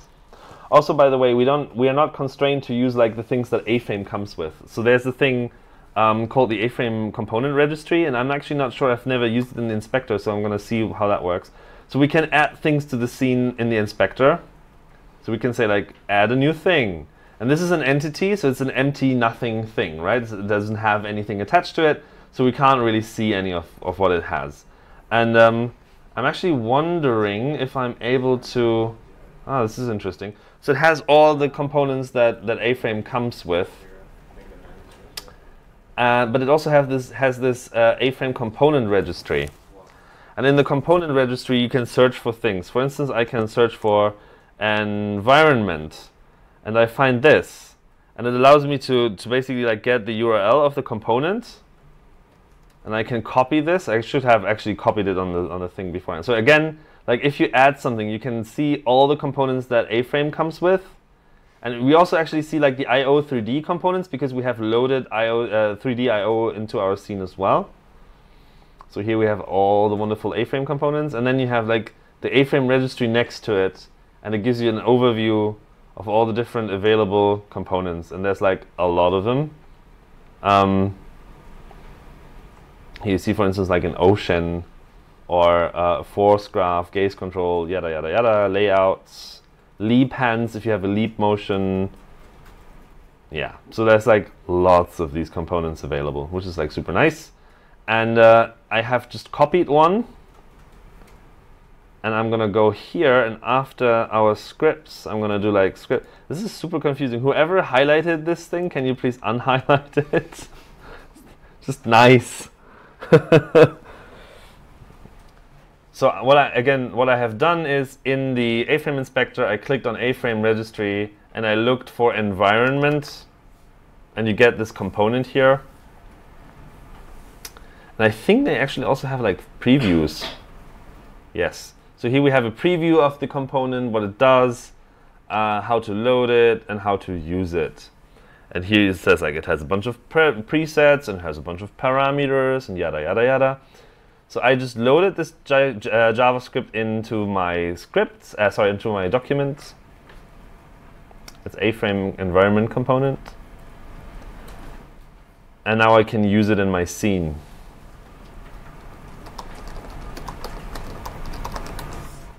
And I probably want to remove my my ground, because I'm relatively sure that the ground, actually also the lights probably, because I'm relatively sure that it's going to collide with what the component does. So if I'm now going back and reload, oh, I magically lost reload capabilities, so I probably want to do like show live. All right. So now this component creates an environment, which is like very nice. And as we've seen in the A-frame inspector, even for these components that are not A-frame components built by A-frame themselves, but actually built by the community, you get to see all the parameters in the A-frame inspector. So we can now explore and try things out. So for instance, we can use a different preset. Let's use Tron. And then you get like this Tronny environment. It's a bit weird, but okay. I don't like these weird towers, so let's find out what these towers are. Where are they coming from? Ground spikes. Maybe what happens when I say like hills instead? All right, okay, no, that's not the... Okay, that's not what I wanted, so I kind of want to do like spikes is okay. Ah, dressing. Towers. I don't like towers. I like... Trees make no sense. Mushrooms are like super weird in this case. So how about... Ooh, okay, yeah. No, that's very nice, but not what I want. So can I say like nothing? Oh, cubes. No, that looks even worse. Let's go with nothing. So you get to like explore different things. Like this environment component is really nice because you don't have to do much and you get like a nice environment. If you're not that much into like cyberpunky things, then what you can do is you can also try, I think there's like forest somewhere, and there's like actually a nice forest. Here we go. Forest, and then you have like a brightly lit scene. So you don't really have to build your own environments. You can use one of these templates if you really quickly want to like build something up. But I highly recommend at least like trying to build your own environments because it's kind of fun and gives you like a better feeling for the thing you are creating, I'd say.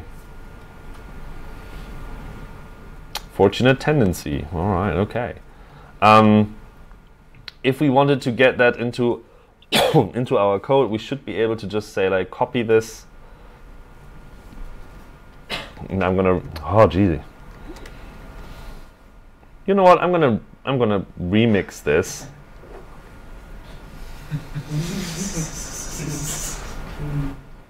Don't you dare! You read my mind. Don't you dare! Okay.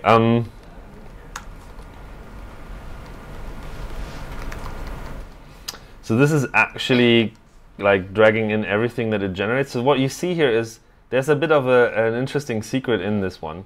So what we've seen in the inspector, if you look closely, is that this actually generates a bunch of more entities, right? So I had an entity with like the environment component, but it actually generates a bunch of entities inside. And I can either keep them or I can remove them and it's going to regenerate them. That's basically up to me. But yeah, so your components could theoretically create more... whoops, okay, this is not exactly what I wanted. More things inside. So this component is actually slightly buggy because it should not it should figure out that it has children and then just reuse the children, but instead it's actually generating them on top of each other. Okay. What the hell? I think I'm just gonna remove everything except for the preset. So let's just not have that. Yeah. Okay. Better.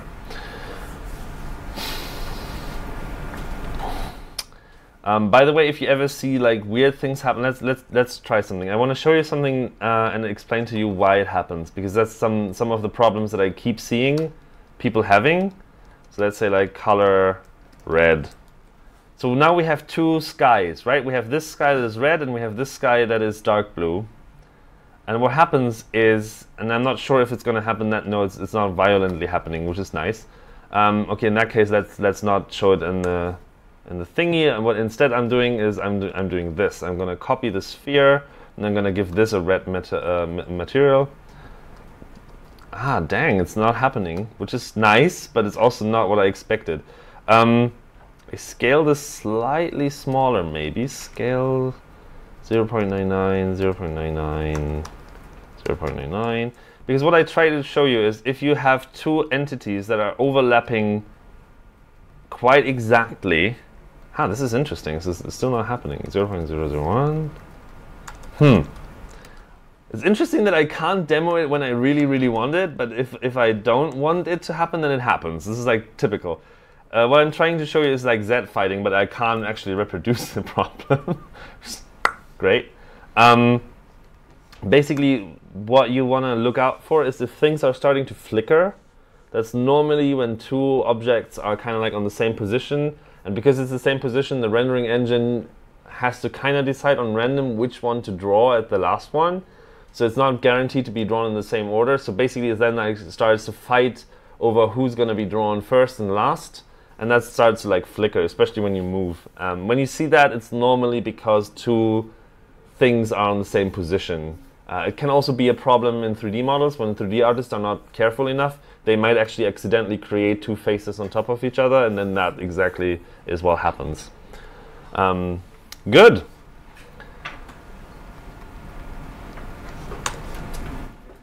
One last thing that I'd like to show you before we try to do something in VR, or I give you the time to actually explore VR a little bit if you're interested, is I want to show you how to write your own components.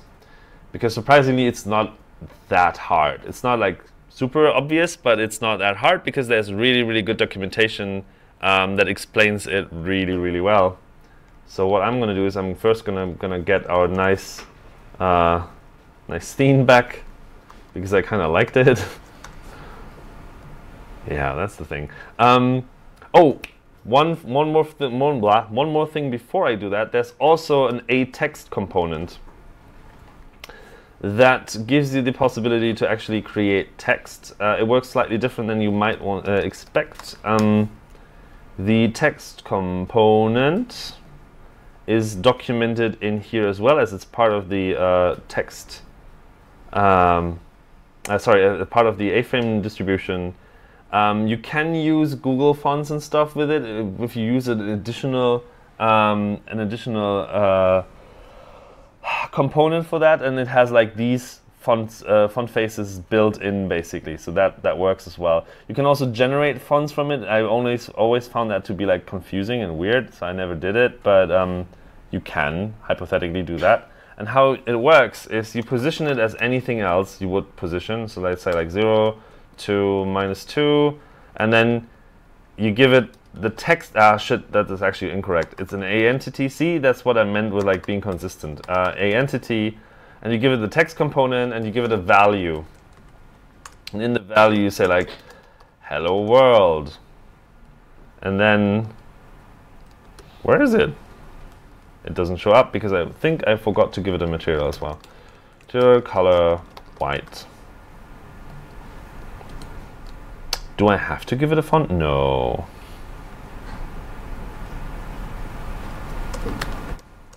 Oh, probably our sphere is in the way, isn't it? Ah, bum. Dash, dash. Yeah, there it is. Hi there. There's also an external component. So this one has one downside. It has an upside as well. Performance-wise, this is really nice because it just basically renders a single face. But on the other hand, it doesn't have any depth, right? And if you're standing behind it, well, right, it's gone. So if you want to have something more like thick and with a bit of depth, then there's like the A text geometry, which is really nice, but it has the downside of actually rendering more triangles. So it's like a bit of a, you have to figure out what makes more sense in this particular case. You can also render two-dimensional images as well. There's like an A image component that actually renders a single image that floats in space. You can also do that. I think I haven't done that yet, but it's not too exciting. But if you have like regular images that you want to have like an image gallery or something like that, then you can do that by basically saying A entity image, and then you give it like a source, and you can also give it a width, actually like, I don't know, A JPEG, and you give it a width like 0.5, which is like half a meter. Height, it's like, I don't know, 0.25 or whatever. And you position that as well. So that's not like super exciting, but I wanted you to know that this exists. It's not only 360-degree images, you can also do like normal 2D images. So what I'd like to do is I'd like to get our, I don't need the defer, our script used. So if we want to create a A-frame component, we do that using the A-frame. Is it A-frame or is it like A-frame? I can never remember. I think it's A-frame. Register component. And we give that an object.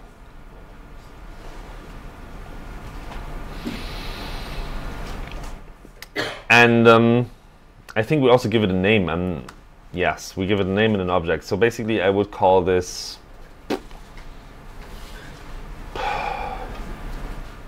planets. I don't know. We would have to figure this one out. So let's give it like a planets component. And the first thing that we have to do is we have to figure out our schema. So if you remember, we had in the inspector, we had like all these different properties, right? That we could set, like the material had like color, and the geometry had like primitive. Our component might have the same, and we want to define it in here. So let's say in our planets thing, we might want to give it the number of planets that are, or let's actually call it solar system. That makes more sense. Solar system. The number of planets. And for the inspector to figure out what kind of data this is, we have to give it like a bit of help. So number is any number, including floating point numbers, but that makes no sense because we can't have 3.5 planets. That does not really work. So let's use int, which is any integer number.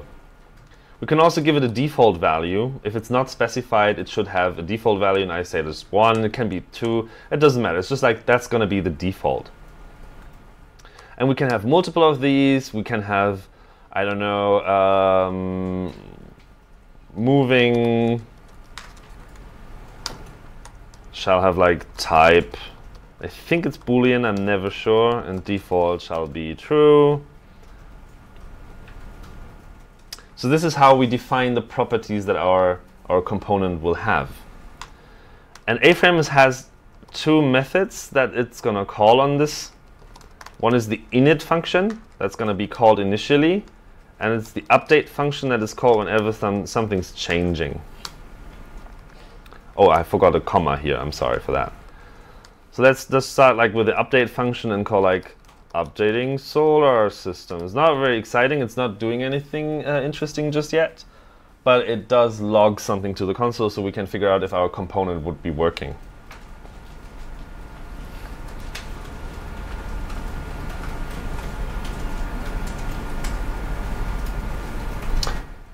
So again, in the schema, we're defining all the properties that our component will have.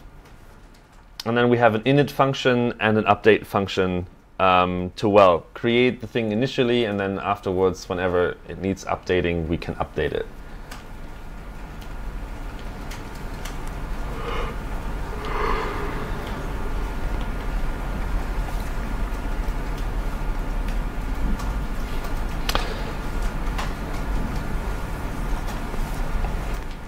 hear violent typing. So I'll wait a moment. So now we're not really using this component. So we wanna change our index.html to actually use this component. So let's say like we have an A entity and we have a solar system. Now if we reload, we're not seeing anything because we haven't created anything yet, right? We haven't done anything visible, but in a console it says updating solar system. Yay! So basically this is the moment when the component is basically getting like updated information on what it should be doing based on the schematics.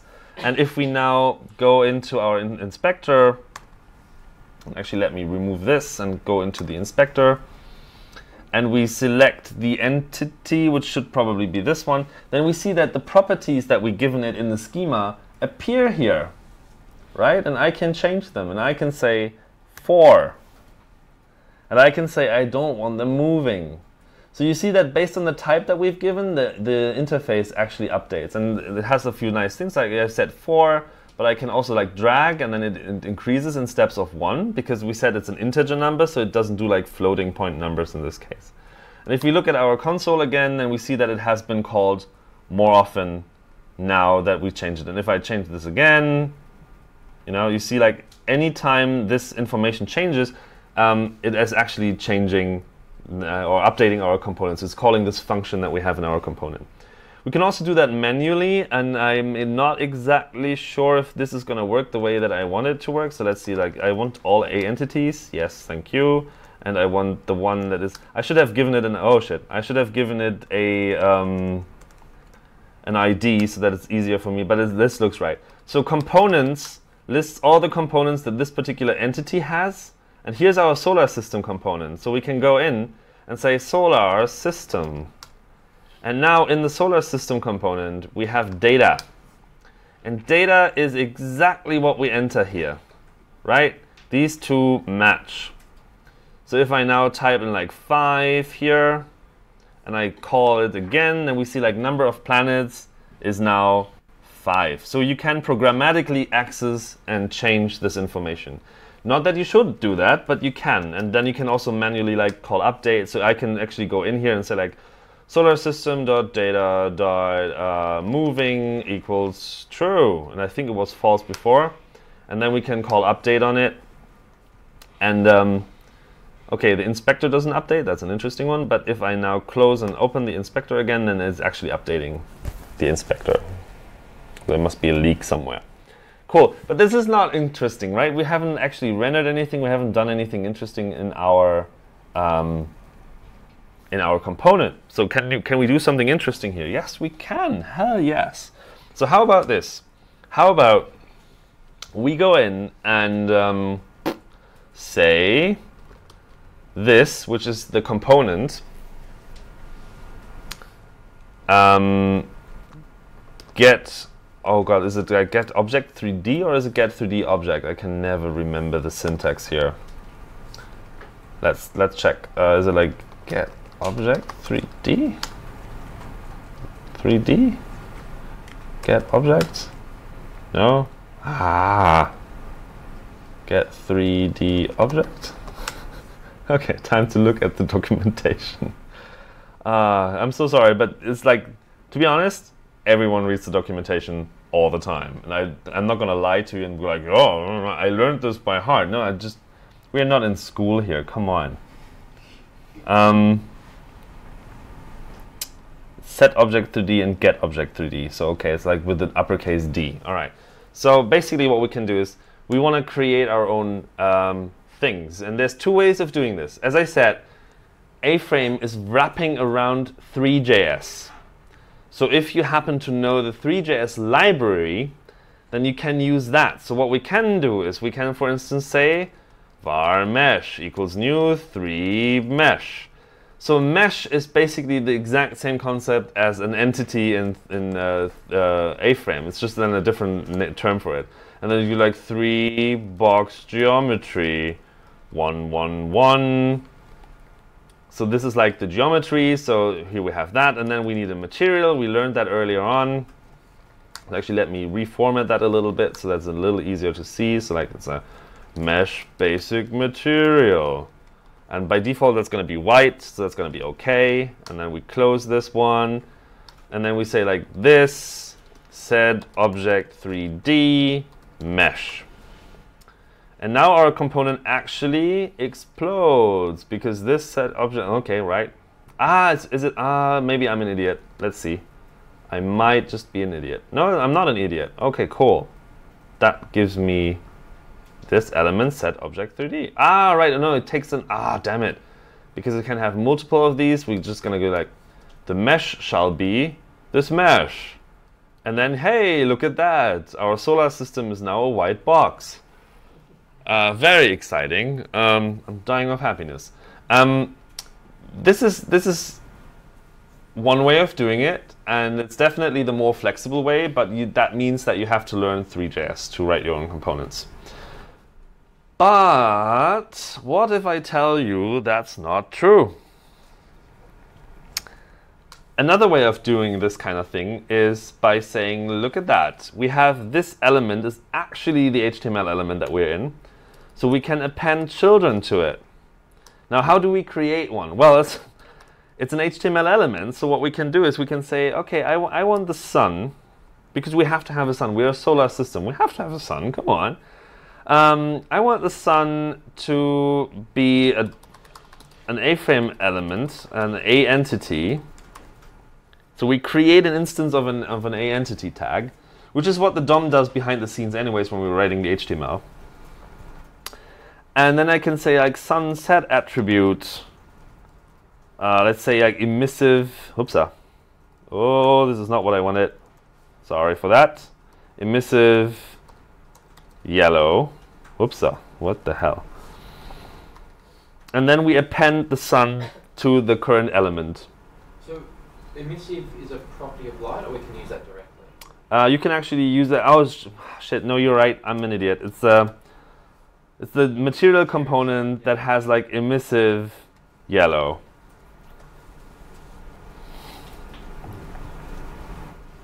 Sorry, that was my bad. Very good point. Very good for pointing that one out before I'm like, what the hell is going on here?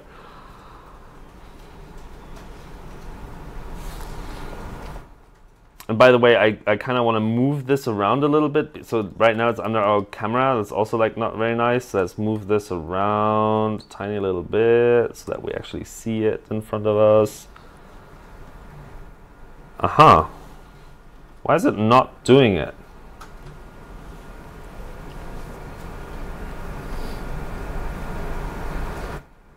Oh, because we...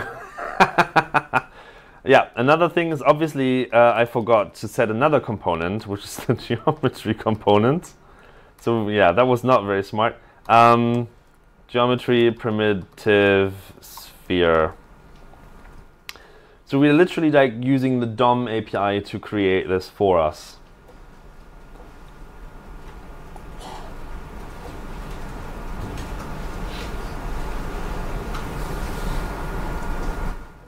And here we are.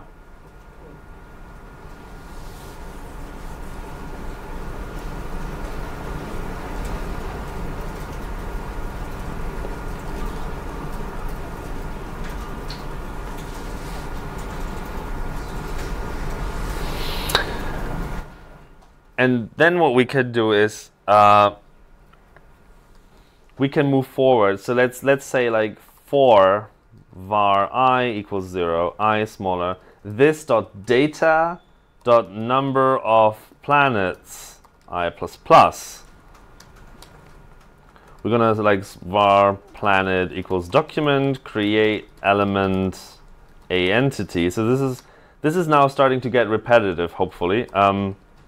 Basically, it's screw this crap. I'm like just gonna, you know, screw it. Let's do that.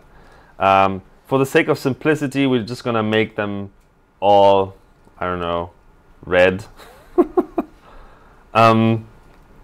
It's not sun anymore, it's planet. That was my bad. Copy and pasta error. And then we say like sun append child planet. Also, we probably want to move the planet a little like somewhere else. So we do like set attribute position is like, let's go like I times 2.5 meters plus, whoa, that's the better in the way now, 0, 0.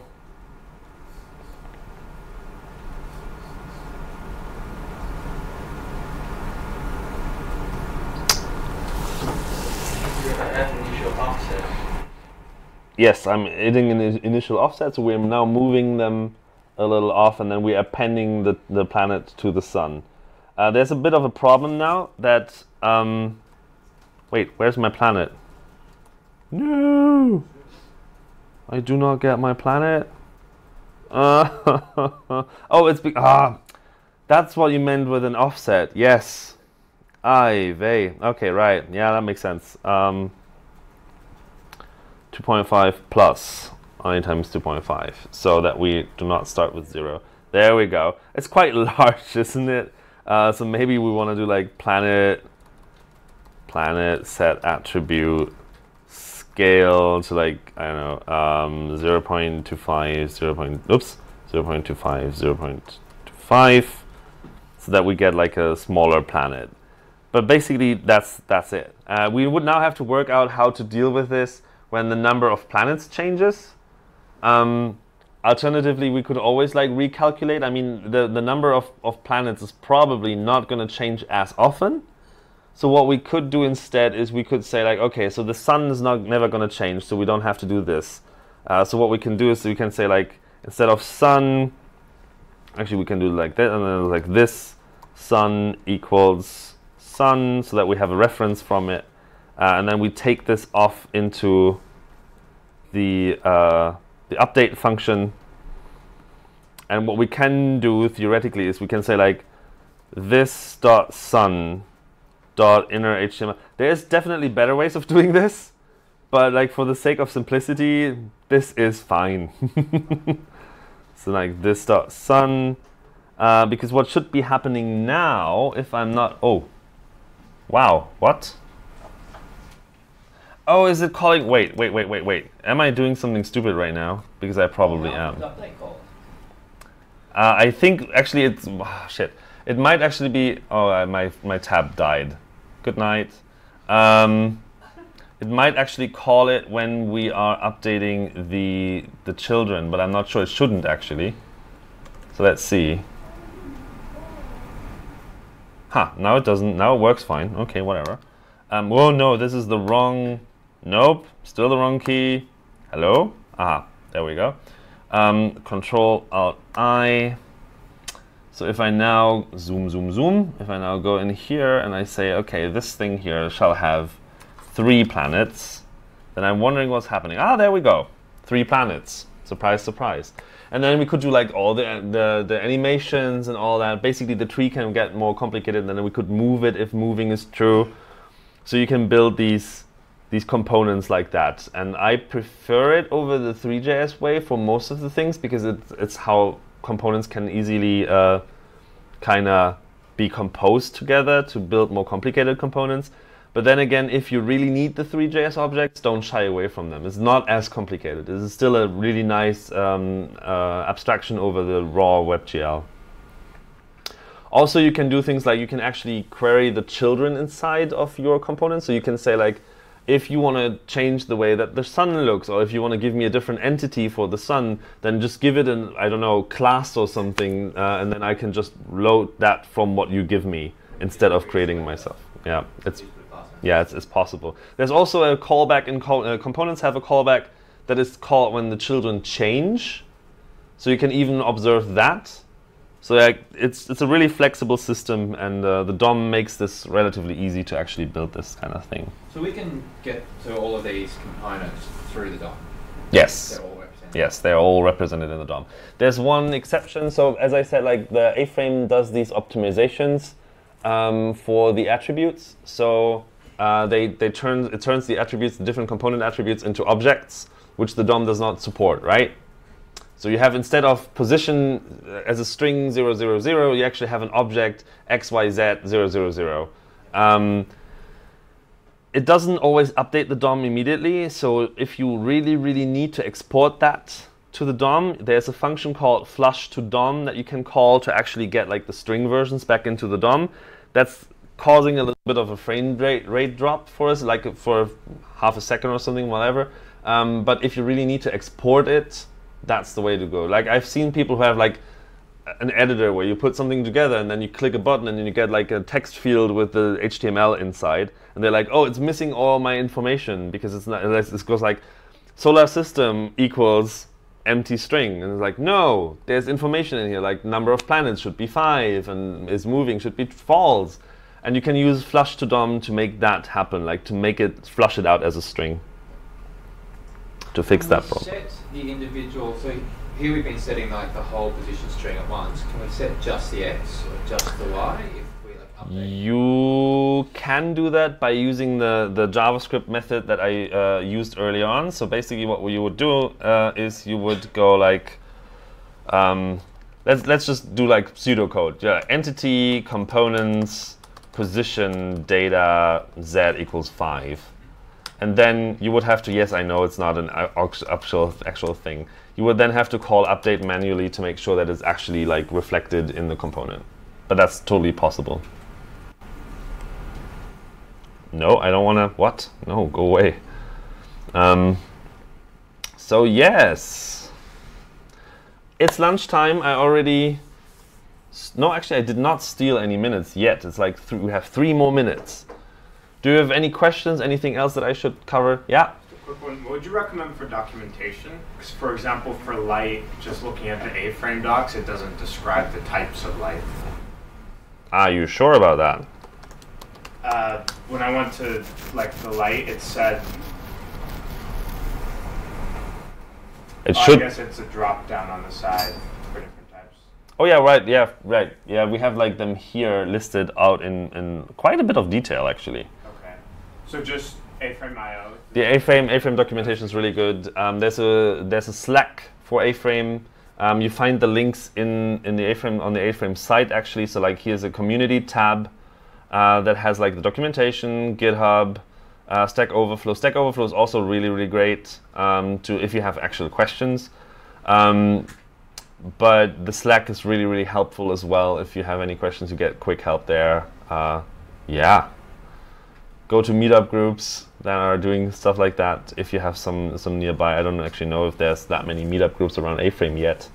But I would recommend the Slack if there's anything that's not clear in the documentation. Because to be honest, like the project is relatively young. It's probably like a year old maybe now, or maybe like 1.5 or whatever. It's not that old yet. So there is holes here and there.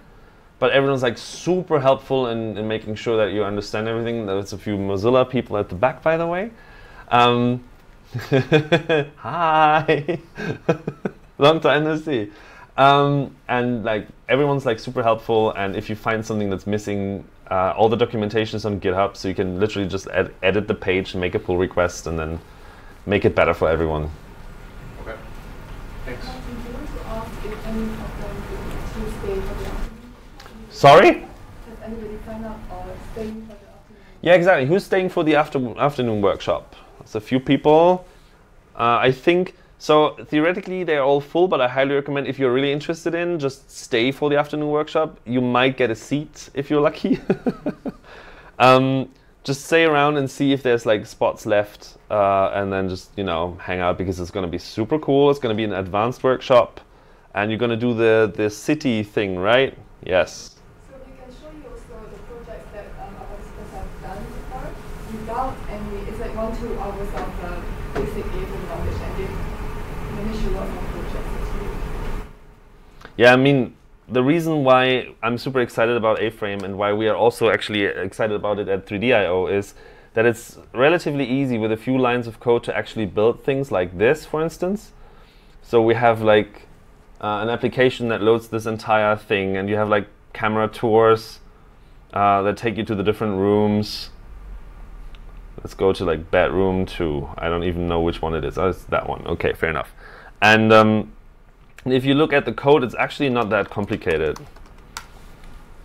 So you have a bunch of CSS. Okay, cool. Yes, sure.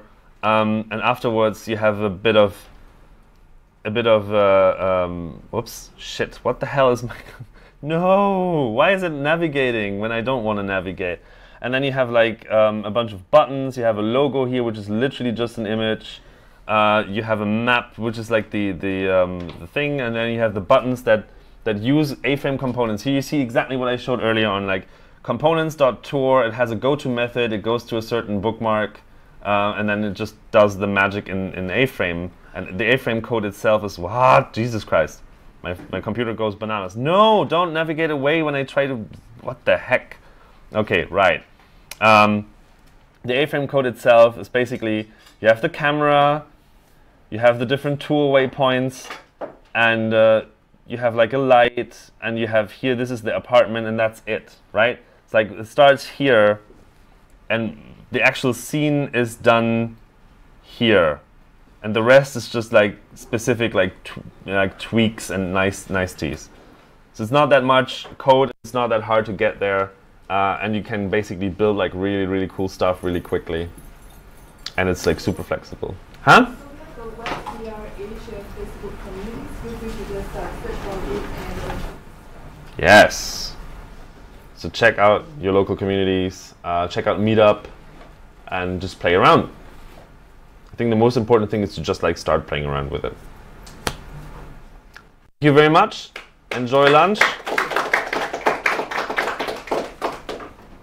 And yeah, if you have any questions, I'll be around at lunch.